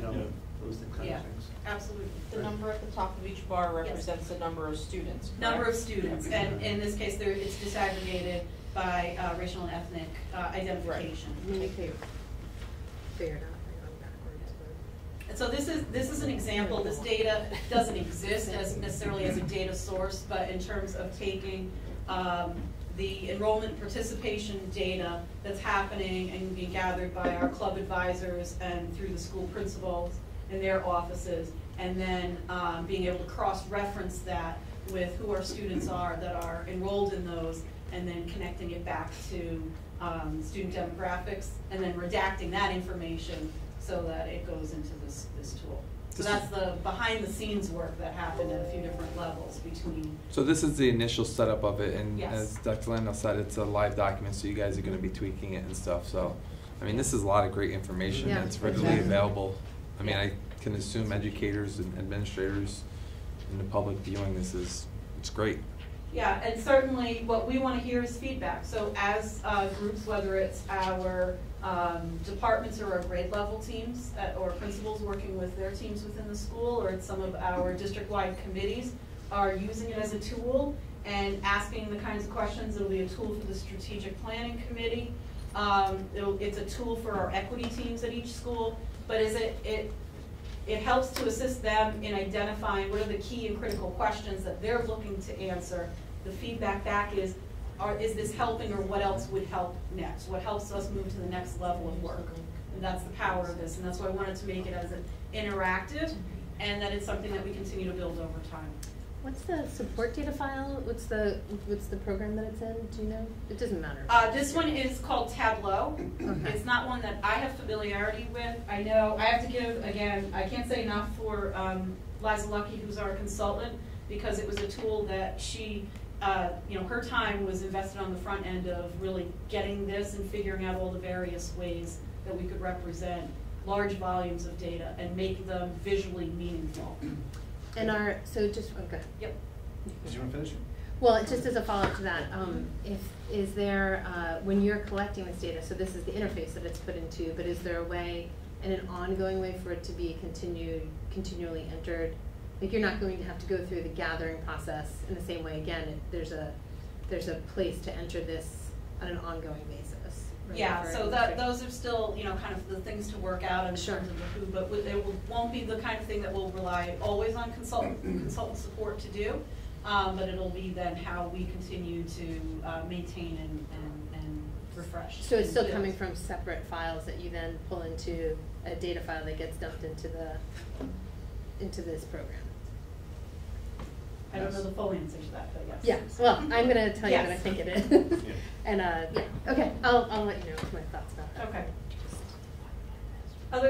One last thing, just quick glance, what we also wanted to include for all of our community of stakeholders was as much of a glossary of terms to help kind of define what are some of the key elements that they may see or be interacting with there. And that, again, we want feedback of what else would be helpful. Well, I had two questions, and one, I might not just be seeing Yep. it. How do you define economically disadvantaged is one. And the second question is if there's a way to see a cross-reference between racial breakdown, demographics, and economically disadvantaged to see if, does that make sense? It does, so I'll answer the first part of the question. Economically disadvantaged is identified as students who are identified for qualifying for free and reduced lunch. That are either self-identified through the family on an annual basis, through application, or are direct certifications because they receive some form of state or county level assistance. And so that's the first factor. We talked about kind of the overlay of the interface, and that will probably be the sophistication of this as we continue to build it out. So to be able to say, like, Right. Which students represent both those that may be economically disadvantaged, that may have an IEP or a second language need, and fall within a particular racial or ethnic identification. Because it would be helpful, I think, as you kind of look at the data, you can parse out, depending on how you look at it, Yeah. to see where some of these disparities, what lines they fall on. Yeah. So it'd be helpful to be able to kind of tell, is this, are these disparities falling strictly along race lines, or are they oftentimes maybe just more related to economic disadvantage or vice versa? Yeah, no, I completely agree. I would say to all of us, this is like version 1.0, and knowing that we'll continue to add to the sophistication of it. Because the data analytics tools themselves allow for a lot But do we, to be able to. maybe another way to put it is, do we have a list of the students who qualify for free and reduced price lunch broken by race? We know that from our data reporting systems. Right. Yeah, Okay. where it shows where if students fall in one or multiple student subgroup categories. Okay. Yes, so we have that level of data. Just doesn't kind of nicely fit Gotcha. in a visual tool yet. I'll say too that having sent this earlier and like looking Mhm. through it, it's really impressive because even just for a first draft to be able to orient yourself enough to see where there's information you'd like to see more of, Mhm. or in, discrete audiences that you'd like to be broken down, means that it's already providing a lot of good information. So it definitely reflects a lot of hard work. It's very clear. I mean, these kinds of tools and the power of data analytics certainly will allow us to dig deeply in areas that, from my career where we used, pivot tables in spreadsheets and Excel. I mean, this takes it to a whole nother level. Questions or thoughts or feedback? How do we maintain this going forward and keep updating it so that it's a continuing, living document? I mean, I think it becomes part of, the way we, we're responding to what may be emerging needs, but also then build in as part of the system, kind of annual tasks around it. Because there are certain periods of time where our data, is considered certified and verified, and those would be the points in time where those that are state-reported data make sense to be then added into the tool. So I think a schedule and a timeline for some of that, but then also having the flexibility that it can respond to, emerging needs. I might be rewording Craig and Kristen's question. Okay. But does this have, so this Tableau Public, does this have like a back end that we can update, or do we have to have someone who's a specialist in this? Is it built to be a structure that someone who works for the district can easily just punch in this year's data? It is built to be a tool that we then have the ability to maintain. So we don't on an ongoing necessarily basis. need to have a. So it's not a an expert. reoccurring cost, Right. but it will require some training time to get somebody, functional with the software, and then how to maintain information in it and or expand on it. Does the data come from state ed in the same sort of files? Is it something that, like the things that you're pulling from, is it, when you get that data sent to you, like how does that data set come? So all of our data lives within our student management system or other accountability reporting systems that we have within our own servers. Okay. That we report up first to what's considered level 0 is when we first do the extract and the upload, and then it goes, and that's at the local level. Extract to where? We extract out of our student management software system. Into this? Not into this directly, to Tableau, but just in terms of data reporting. Okay. Goes to, at the regional level, to the regional information centers. Okay. Then what's considered level 0 is where we still have the ability to, take the extract and then ensure that it's valid data we're reporting up. Gets locked into level 1. We have access at a school level and at a district administrative level to review those level 1 reports once those become open. And then there's what's considered level 2. Level 2 is, again, where we have access. So like things like this data table that you see, is a data report that I pulled out of level 1 that gave a lot of longitudinal information in a very concise way that then Liza was able to take and be able to convert into the software tool of Tableau. Right. But these are all data elements that we have access to at a school, district and school administrative level. But it all lives within the management system that the district has. But it all generates, Right. from our student management system. And if there are changes in that, or if there's things that we see as discrepancies, so this is where data reviewing and ensuring, what we call verification timeframes is so important, because when we're in a period to verify, we still have the ability that if something doesn't look correct, we can go back, research it, figure out why. There's lots of reasons that can, promise. We have the wrong exit date, for example, of a student, that changes how data gets reported out. Things like that.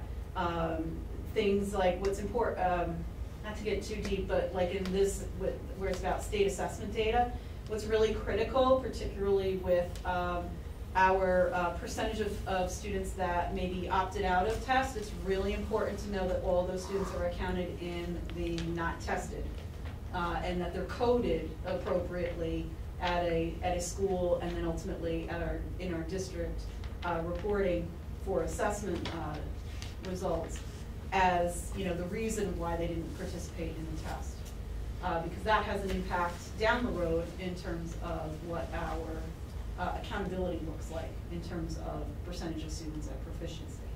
So if we're not looking at those data sources, and we're not taking the opportunity to review on a principal level, are all of the students in this particular grade level, are they accounted for? Are they accounted for as to if they didn't take the test, why they didn't take the test?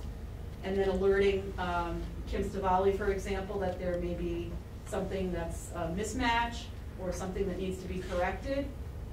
That's where in the past we've run into issues of the data that gets reported out of the state maybe doesn't look exactly the way we understood it at a school level. But there's lots of benchmark times throughout a school year that allow us many opportunities to verify the data. Because it's it's a significant population and there's a lot of cost management in terms of it. Was there consideration of a student with disabilities tab? I didn't see that.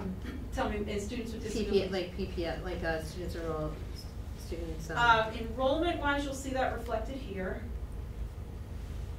Down here along the bottom. So just our overall percentages of students with disabilities as a total population.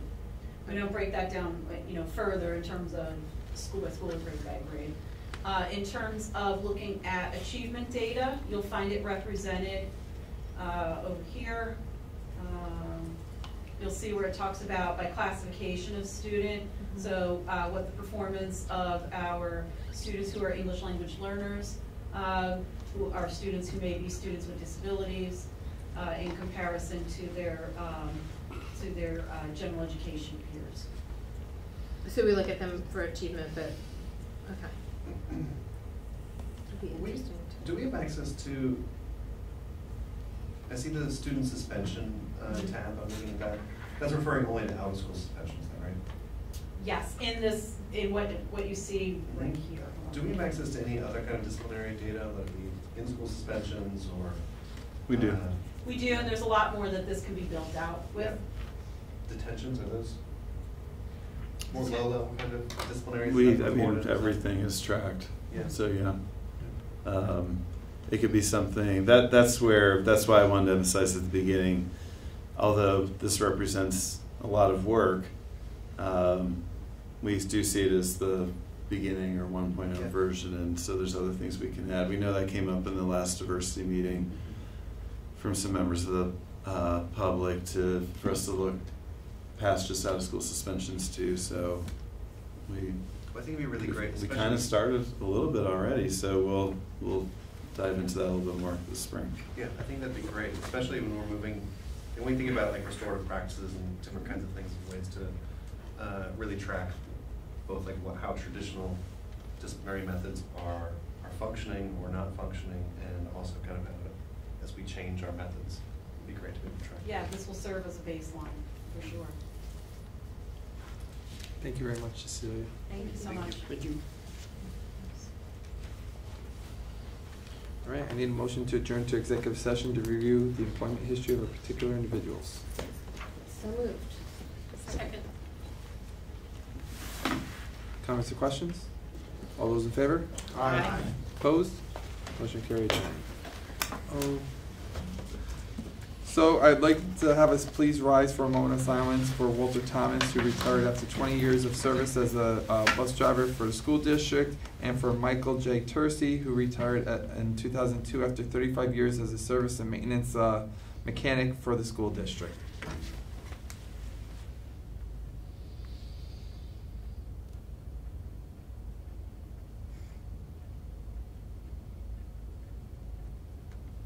Thank you.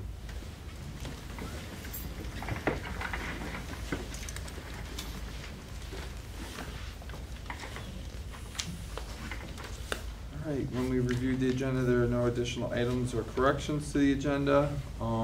Any student or school presentations? Seeing none, we're going to go to parent groups. Seeing none, we're going to go to open to the public. Anybody that wishes to address the board may address the board at this time. Seeing none, we're going to go to the superintendent's report. All right, I will be very brief. We had a great professional learning day on Friday. Thank you, Eric Wright, for organizing the day. We had lots of different activities, I think anchored well in our strategic plan. A focus on relationship building through the restorative practices training and the responsive classroom training, and then also a focus on student engagement through STEM facilitation and technology workshops. It was a really good day. I also had a chance to go over the strategic plan with all the educators in the district at the beginning, and I think that went all off to a great start. The conversations are continuing in the district. I've been meeting with PTOs. I have 2 this week. Forrestal is tomorrow at 4 o'clock, and Sargent is on Thursday at 3:45, where I'm just going over the initial parts of the strategic plan. The student focus groups are continuing. Annie and Noah have been attending all of the high school ones, so thanks for putting in the time. And I'm meeting with students from each grade at Roundabout, 5th graders from each school, and high school students from each grade. And it's so much fun. I think I'm just going to go back and do another round with a whole fresh new group of kids because it's been very enlightening. And finally, just to preview the next board meeting, we're excited to focus on the instructional part of the budget. So our hope we'll do PPS and also the instructional part. And so what we want to put in front of the board for that meeting is our 3-year plan for staffing for the instructional side of the district, for the programming, a 3-year plan for the instructional programming in the district, and a 3-year plan for professional development in the district. And we hope it to be a conversation with the board, not a final product on March 25th, but something that we get some feedback from you all. And so we are gearing up for that right now, and it's a busy time of year, but a good kind of busy, and we're just rolling right now. Awesome. Any questions? All right. We have no unfinished business, so we're going to go to committee reports, including board comments. We're going to start with our student reps. Noah and Annie. Alrighty, last board meeting, it was the week of the 8th grade orientation, so just recap that a little bit. I was a little surprised about how many people showed up, I have to admit, but there was a great outcome. The presentation was very informative. I got to speak with some of the parents and students after the presentation. They all found it very informative, just going over graduation requirements, classes we have now, how high school is different than Roundabout, and just all the things they can expect. We had all the clubs lined up outside, and there was definitely a lot of interest in clubs. Each club had a sign-up sheet, and I think clubs averaged around 10 kids per club, so that's definitely nice to see.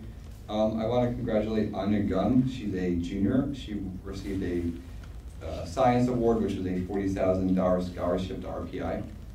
So that happened this week.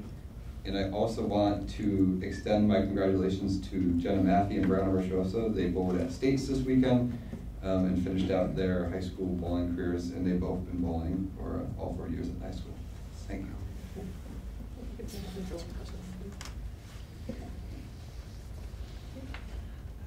Hello. I would like to talk about the Beacon High School's math team. They did very well at leagues, so they're going on to sectionals this Wednesday. So I just wanted to shout them out. Mr. Riley and Mr. Atwell for doing a great job in teaching all of them.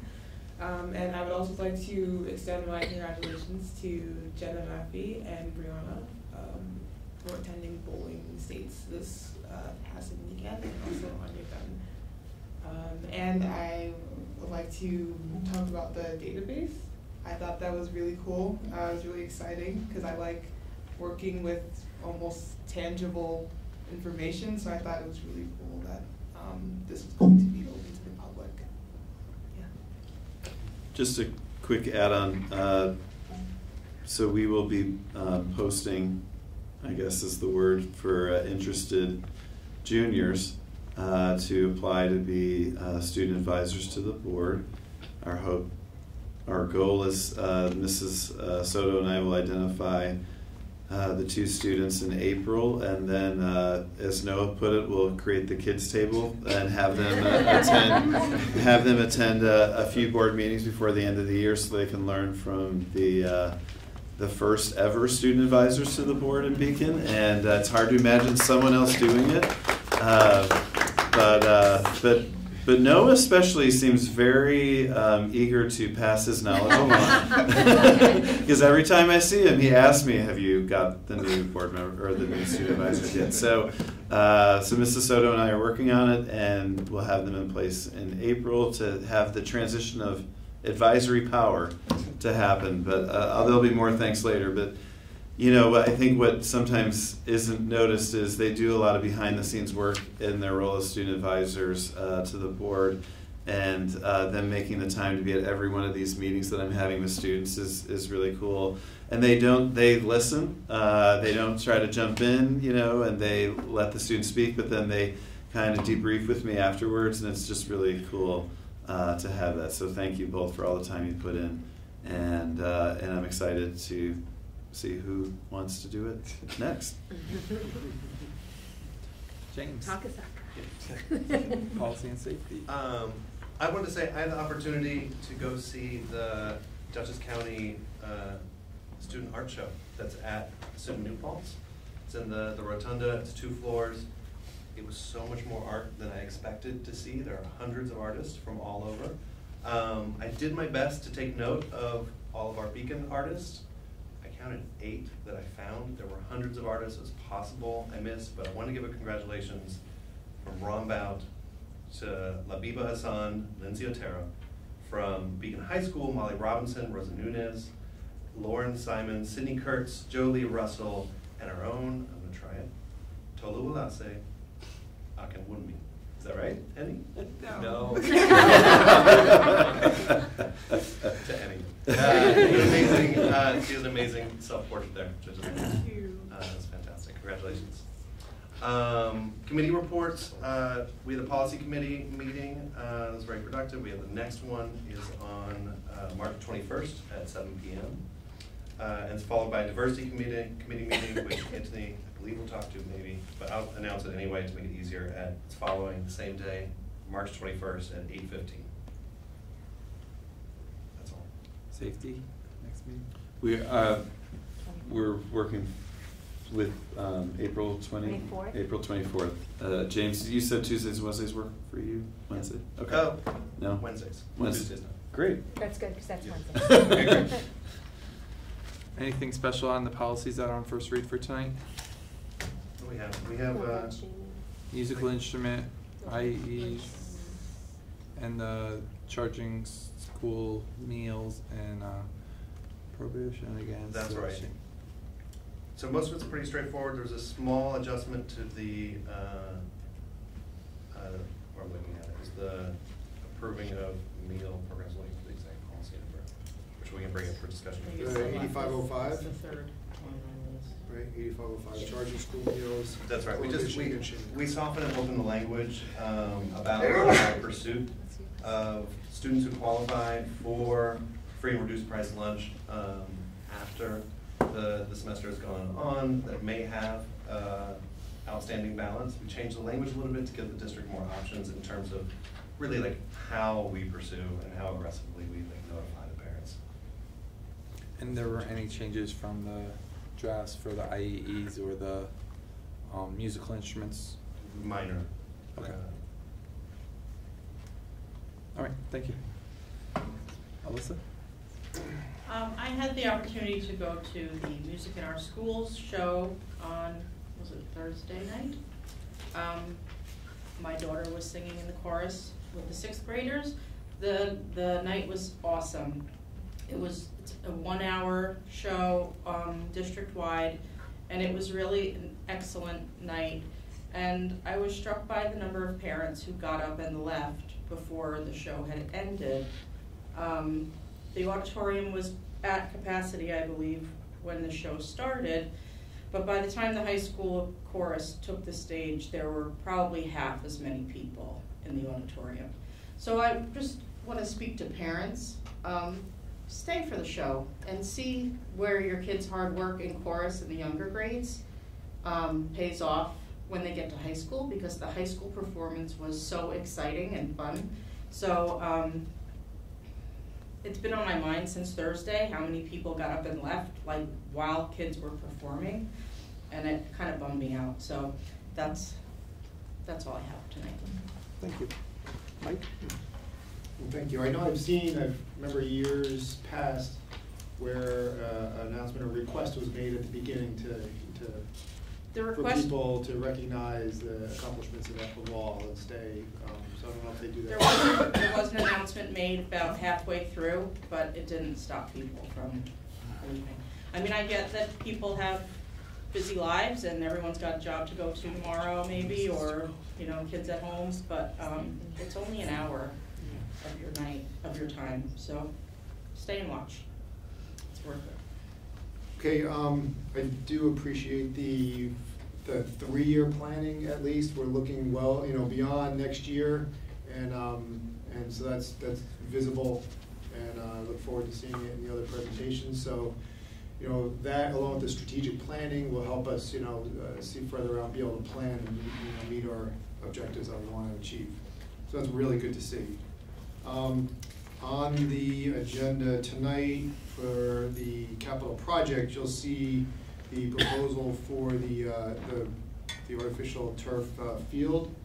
So this is separate, and we mentioned it last time, this is separate from the prior approvals, because the prior approvals were the contracts for doing all the other work, where the turf field, and Emery could expound if I get it incorrect, but this is already, they're a vendor that's already been vetted and lowest bidder on the state level, right? Yes.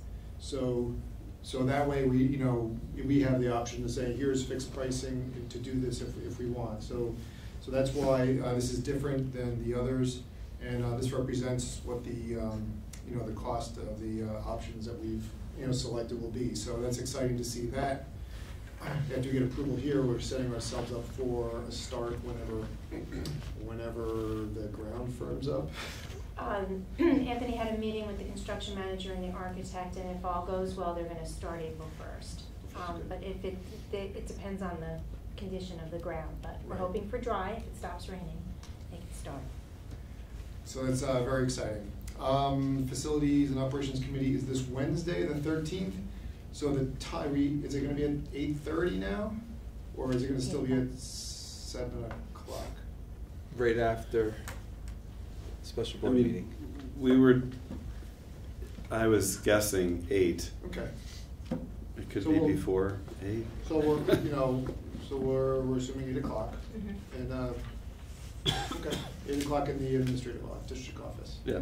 So, and that's all from me. Thank you. All right. Anthony? Good evening. Thank you for putting up with my video here. So we had a diversity committee meeting on February 26th, and We also got a preview of the equity report card. And my question is, I guess, it's not doesn't necessitate a vote, but am I now free to make that link public, or do I have to wait for something? Should be a district Anthony, I was gonna send it out at the end of the week to the district, and after I do that, feel free to send it to your email list. Okay. Okay. And then, thank you. And then at the diversity committee, we also talked about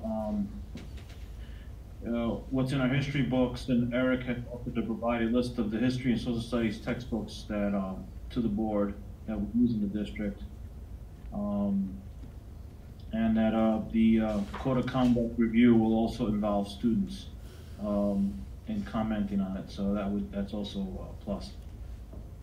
That our next meeting, just as James had said, is next Thursday, the 21st at 8:15. That's the end of my report. All right, thank you. I just, the technology committee will be meeting for the first time on March 20th at 4 p.m. at the Beacon High School Community Room. And there's no agenda as of yet, so I'll share it with the board if you want out prior to the meeting. Just kind of a request, especially as we're just kind of beginning budget season. I feel like maybe we should have like a regular report from transportation through facilities or something, because it seems like there's a lot of information to share on an ongoing basis, and the sort of once a year around the budget doesn't feel like it's sufficient, because it sort of gets in the way of really focusing on like, what do we need, how much do we need, and why do we need it? And there does seem like a great deal of detail to come through, and that Mr. Mackey does want to share.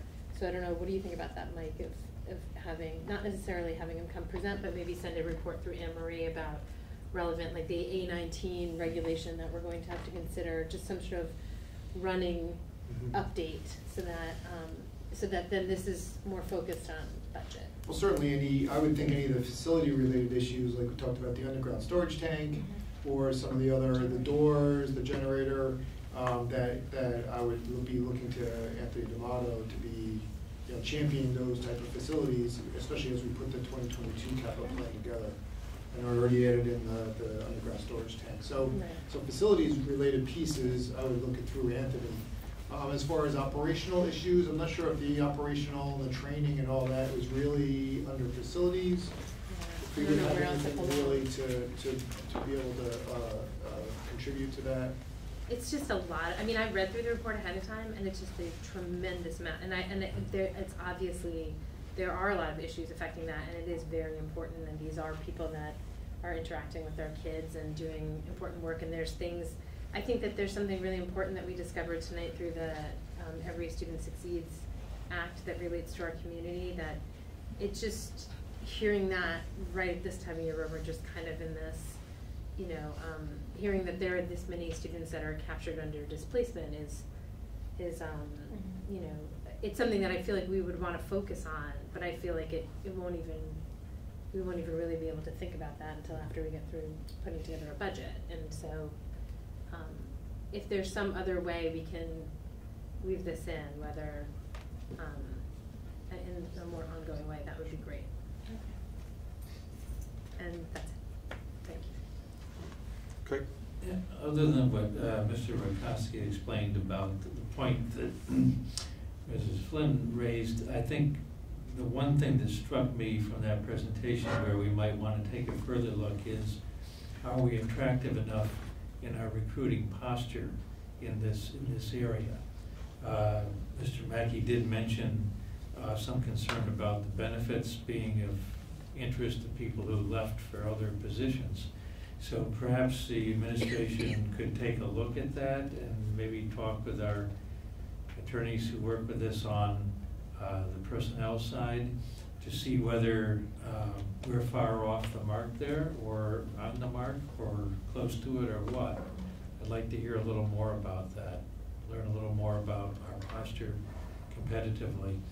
And we're also, we sometimes forget this, but we're not just in competition with the rest of Dutchess County, but the whole Hudson Valley, because it's pretty easy for people to go to the neighboring district, and including places to the south of us. So that was a point, I think, to take home from that presentation. If I can add to that, I mean, I'd also be interested in seeing how our salaries and benefits packages compared to other occupations that require a CDL license, where you wouldn't be responsible for children. I mean, like FedEx or UPS, or are these people who are, you know, are we, if jobs are being created outside of school district, we might actually be competing with the private sector as well. Can you capture that data, or is that something Ron would know anecdotally? I can try and see where that information is. Normally, we just compare ourselves to other districts. We don't normally go outside of that, but I can see what I'll He might talk to know if somebody Mhm. leaves, if somebody's resigned and taken a job. Then he makes That, sense. it probably wouldn't be like robust, but it would be good to know. Yeah. Okay. I know also that some people who are trying to hire commercial driver license people for things like the moving companies find it is challenging to fill their positions. They put a lot of brain energy and expense into trying to recruit for some of those positions. So it may be bigger than a bread box. To move on, the Wednesday meeting night is a little more complicated than usual, so I think we'll have to be kind of flexible about timing, because we also have the public relations advocacy and legislative session. I don't have a lot to go over at that meeting.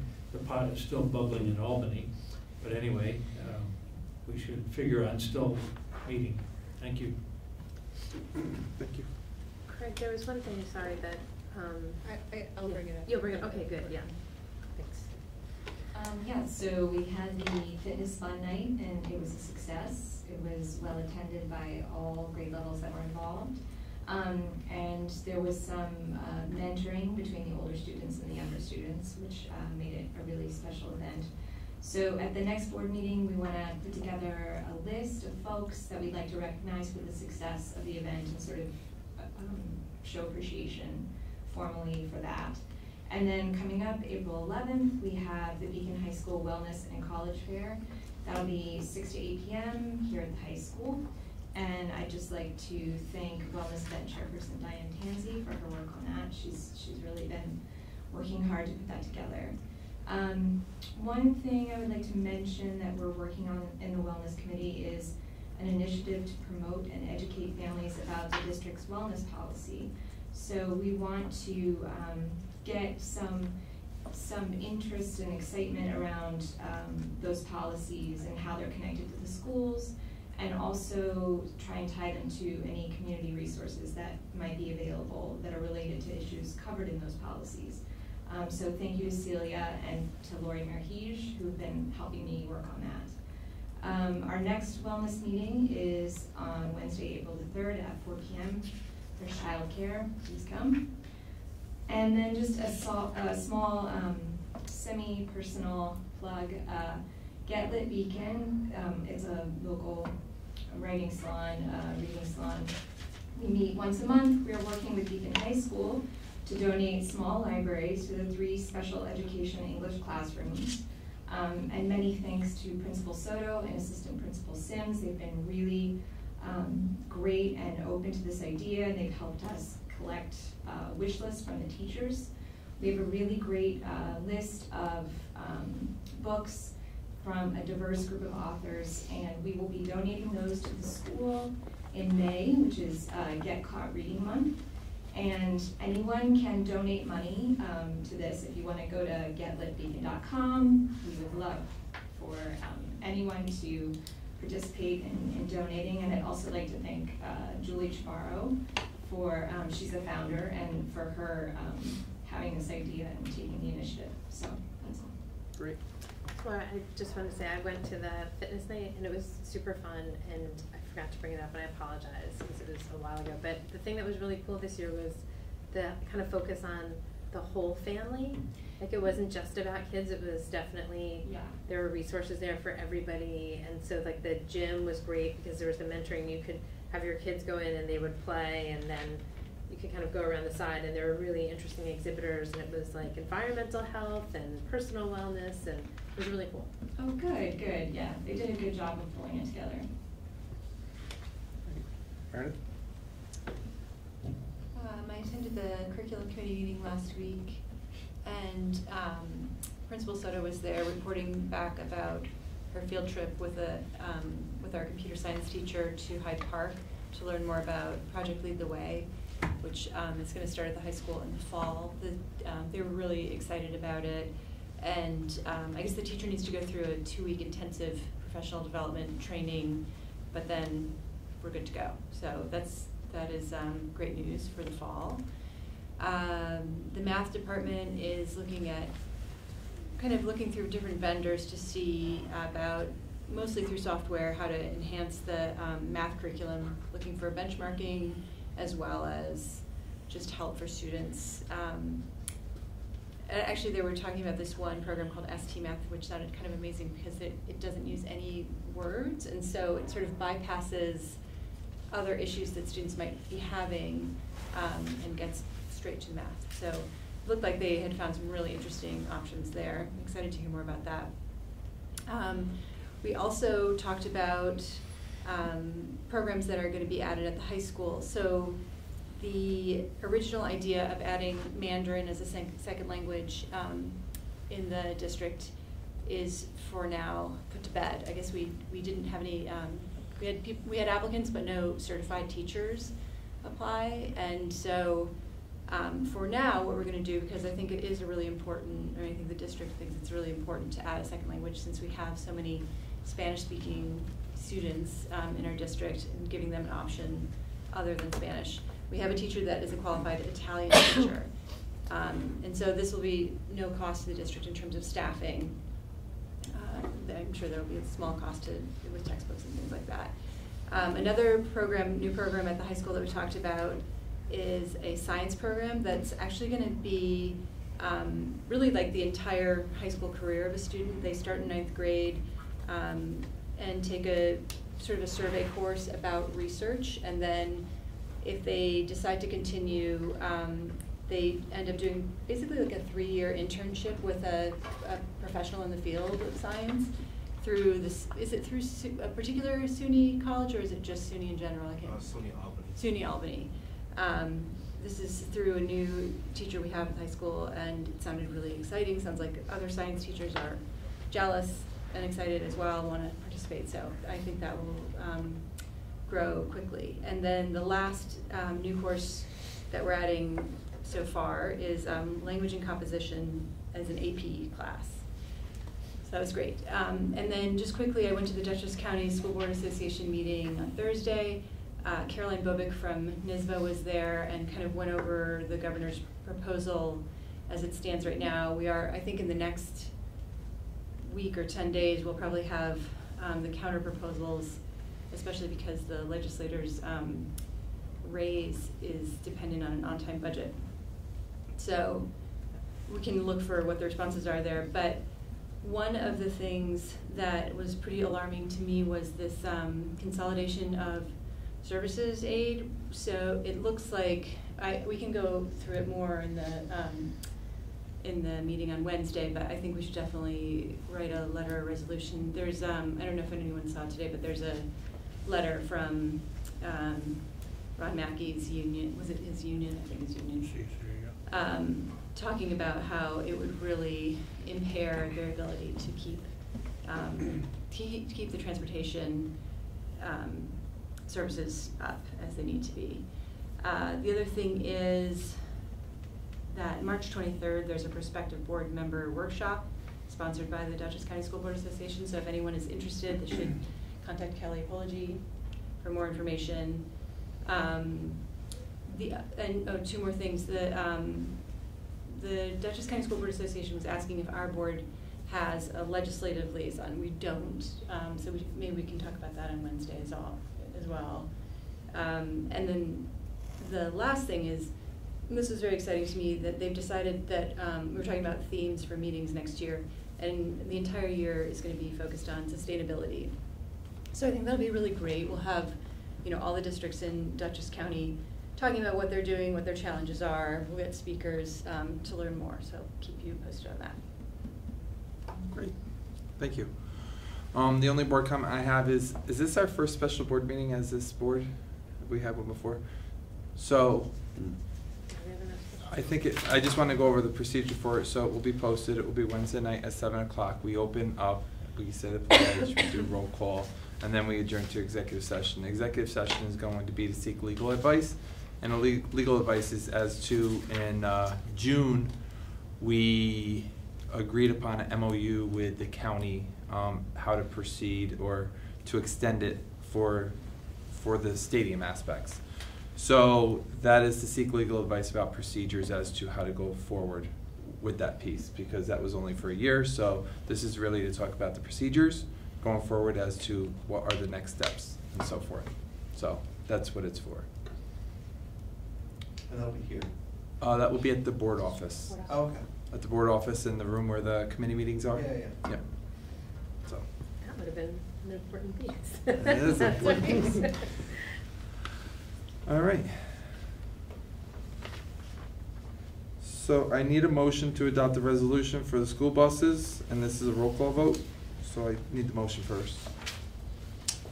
Motion to adopt the bond resolution for school buses. Is there a second? Second. Comments or questions? I think again, I said in my comments, I was happy to see that Ron's really looking at the real needs and proposed only 2 buses this year, but it makes sense to have some more of the van style, especially with all the different areas we're going to. So that really made sense to me. In the file attachment, the amount in the proposition says it's $450,000. Yes. But in the attachment, that is a public attachment, the cover letter talks about $400,000. So we were going back and forth a little bit, so I'll correct that on the 400, so I changed the numbers to 450. Actually, it was a maximum of 450. Once we know what the total will be, that's what we will put on the proposition. And we will only borrow what we need, so it's no more than 450, but I'll change that portion. Right, I just want and redo it. consistency, so. Sure. Thank you. That's all the comments. All right. Roll call, Kelly. Ms. Bettergood? Or we just say aye? Aye. Or yay? It's a personal style. Whatever. Aye, yay. Mr. Case-Layout? Aye. Ms. Flynn? Aye. Mr. Rakowski? Yes. Ms. Stadler? Aye. Mr. Singh? Anthony? Did we lose him again? Is he Anthony? He was sleeping. Yes. Anthony? Yes. He said yes. Yes. Mr. Wolf? Yes. Ms. Hewer? Yes. Mr. White? Yes. It's 9-0.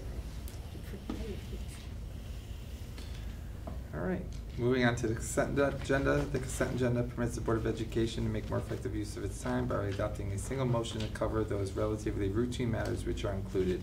Any member of the board who wishes to discuss individually a particular piece of business on the consent agenda may so indicate, and the item will be considered and voted on separately, thus preserving the right of all board members to be heard on any issues. Is there anything from the consent agenda any board members would like told? 13.09. 13.04B. 13.08.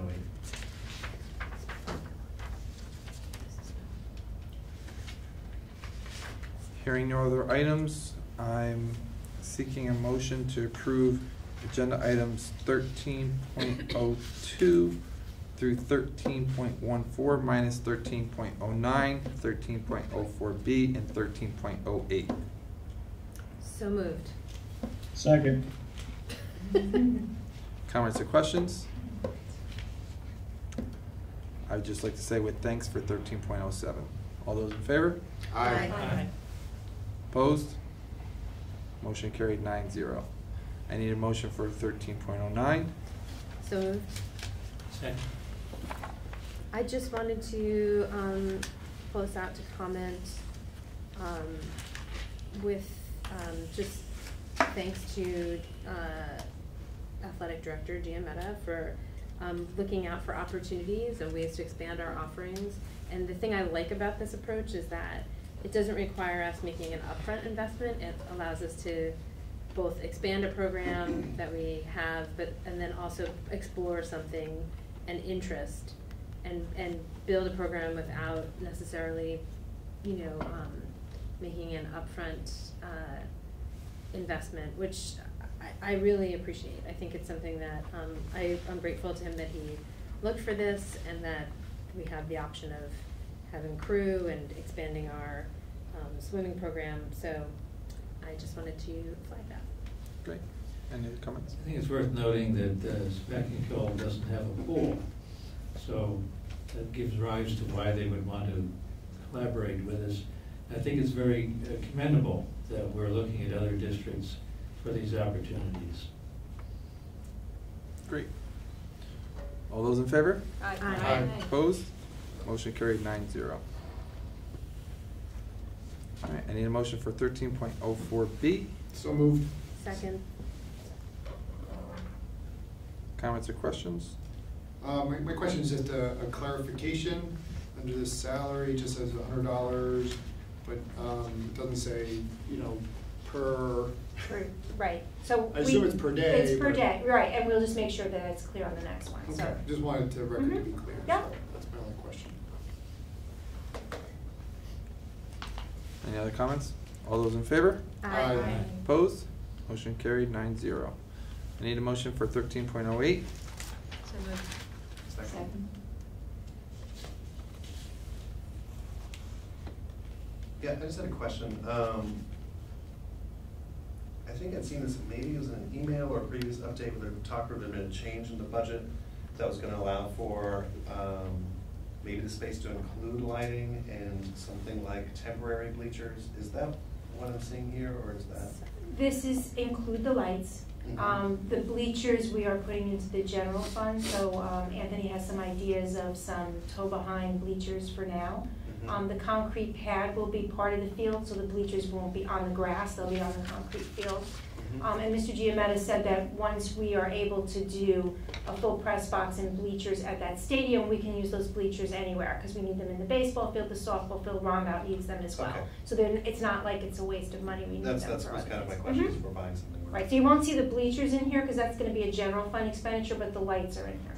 And we talked about it at facilities, that the reason why we opted to do the lights at this point was that it created more opportunities for expanded offerings and expanded experiences, and that the bleachers, would be something that could be repurposed, and that this would allow, if we're investing in this field, this now allows us to get more use out of it immediately.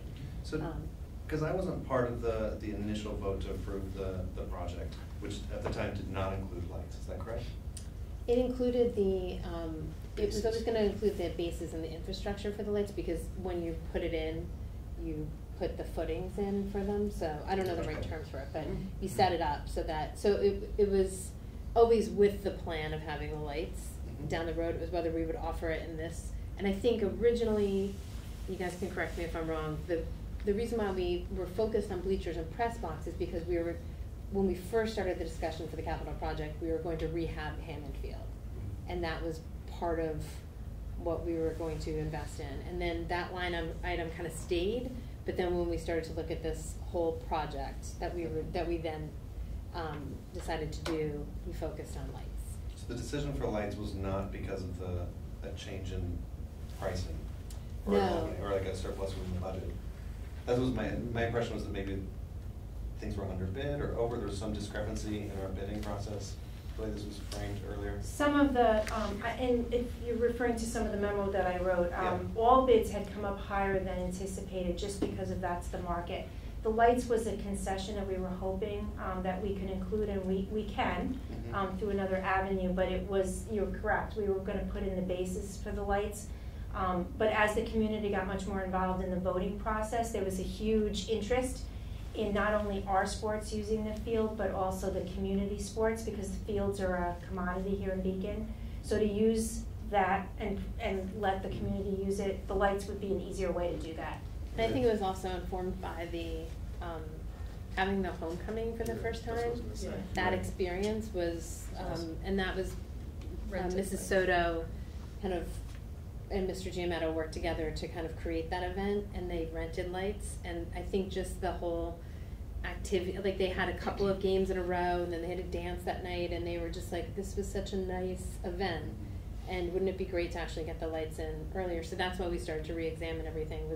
It was really looking at it more as like a complete campus student life kind of experience, and then how the community would access it.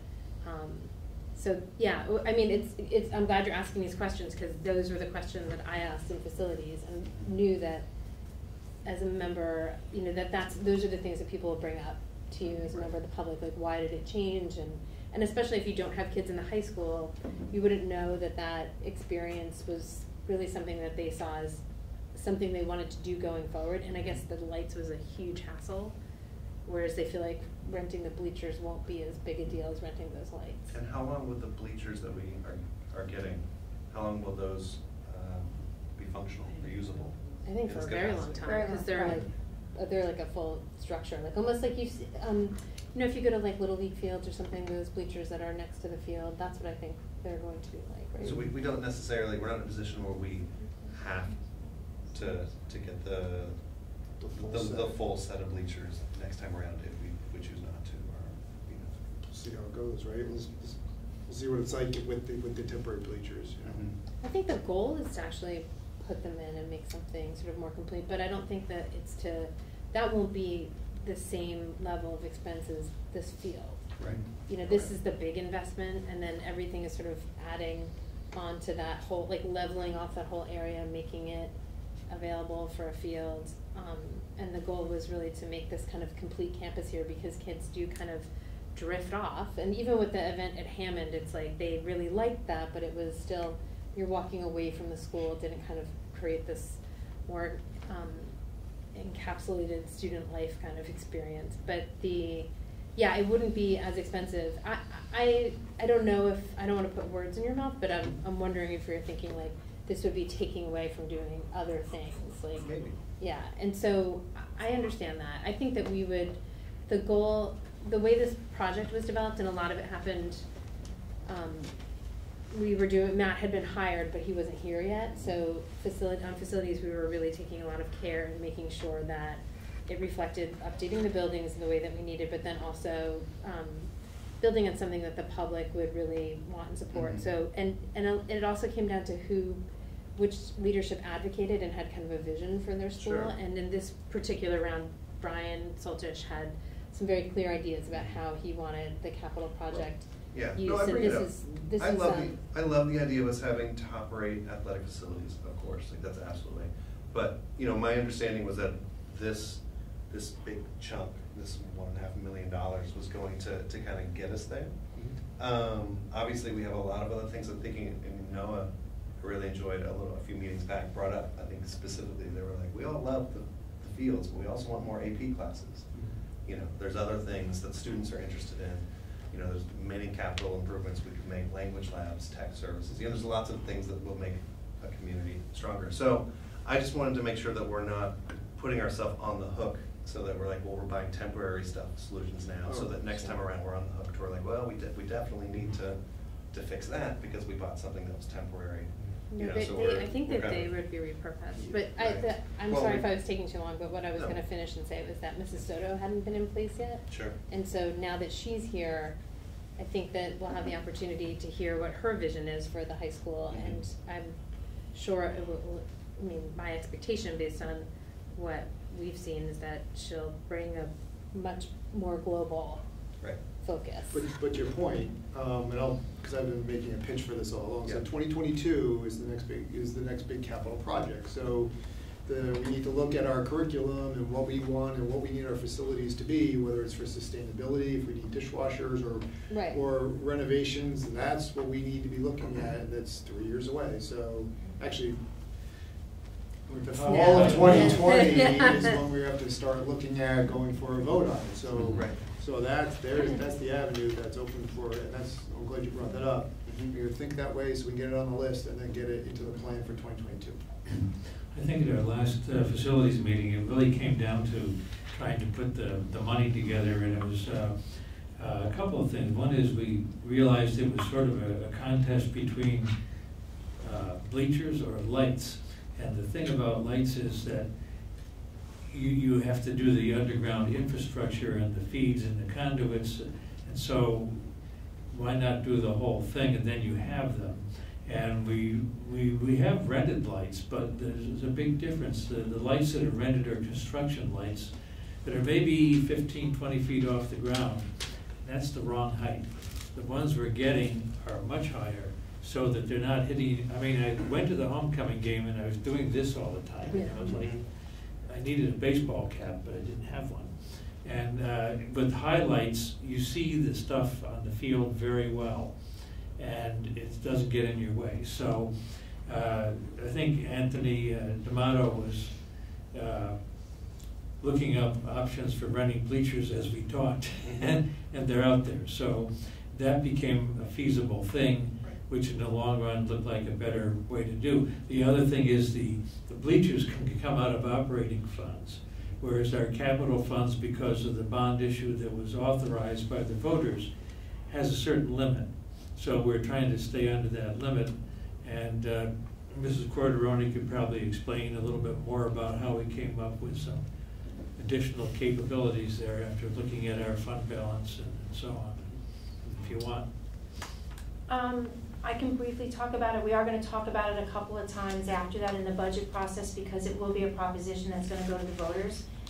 So we were able to utilize, we had money sitting in a capital fund. It was approved by the voters as part of the general fund budget for the last 2 budget years. So we are able to use the $500,000. We were also going to use $200,000 of unappropriated fund balance in the general fund. Why the voters need to approve it only is because we didn't designate any of that money towards this capital project. We want to get the building aid on the total amount. So with the budget and the bus proposition, there will be a proposition. What I will stress is that it will cost the taxpayers no additional money, because it's money we already have. And it will not affect the bonds that we have to float to pay for the project. So those are 2 great things. So we were able to utilize this money that we had put away already, and we were able to do this. So again, I'll talk about it a couple times so people in the community are familiar with it when they go to vote. That makes sense. Thank you. Okay. All those in favor? Aye. Opposed? Motion carried 9-0. Need a motion to adjourn the meeting. So moved. Second. Comments or questions? All those in favor? Aye. Opposed? Motion carried 9-0. 10:05.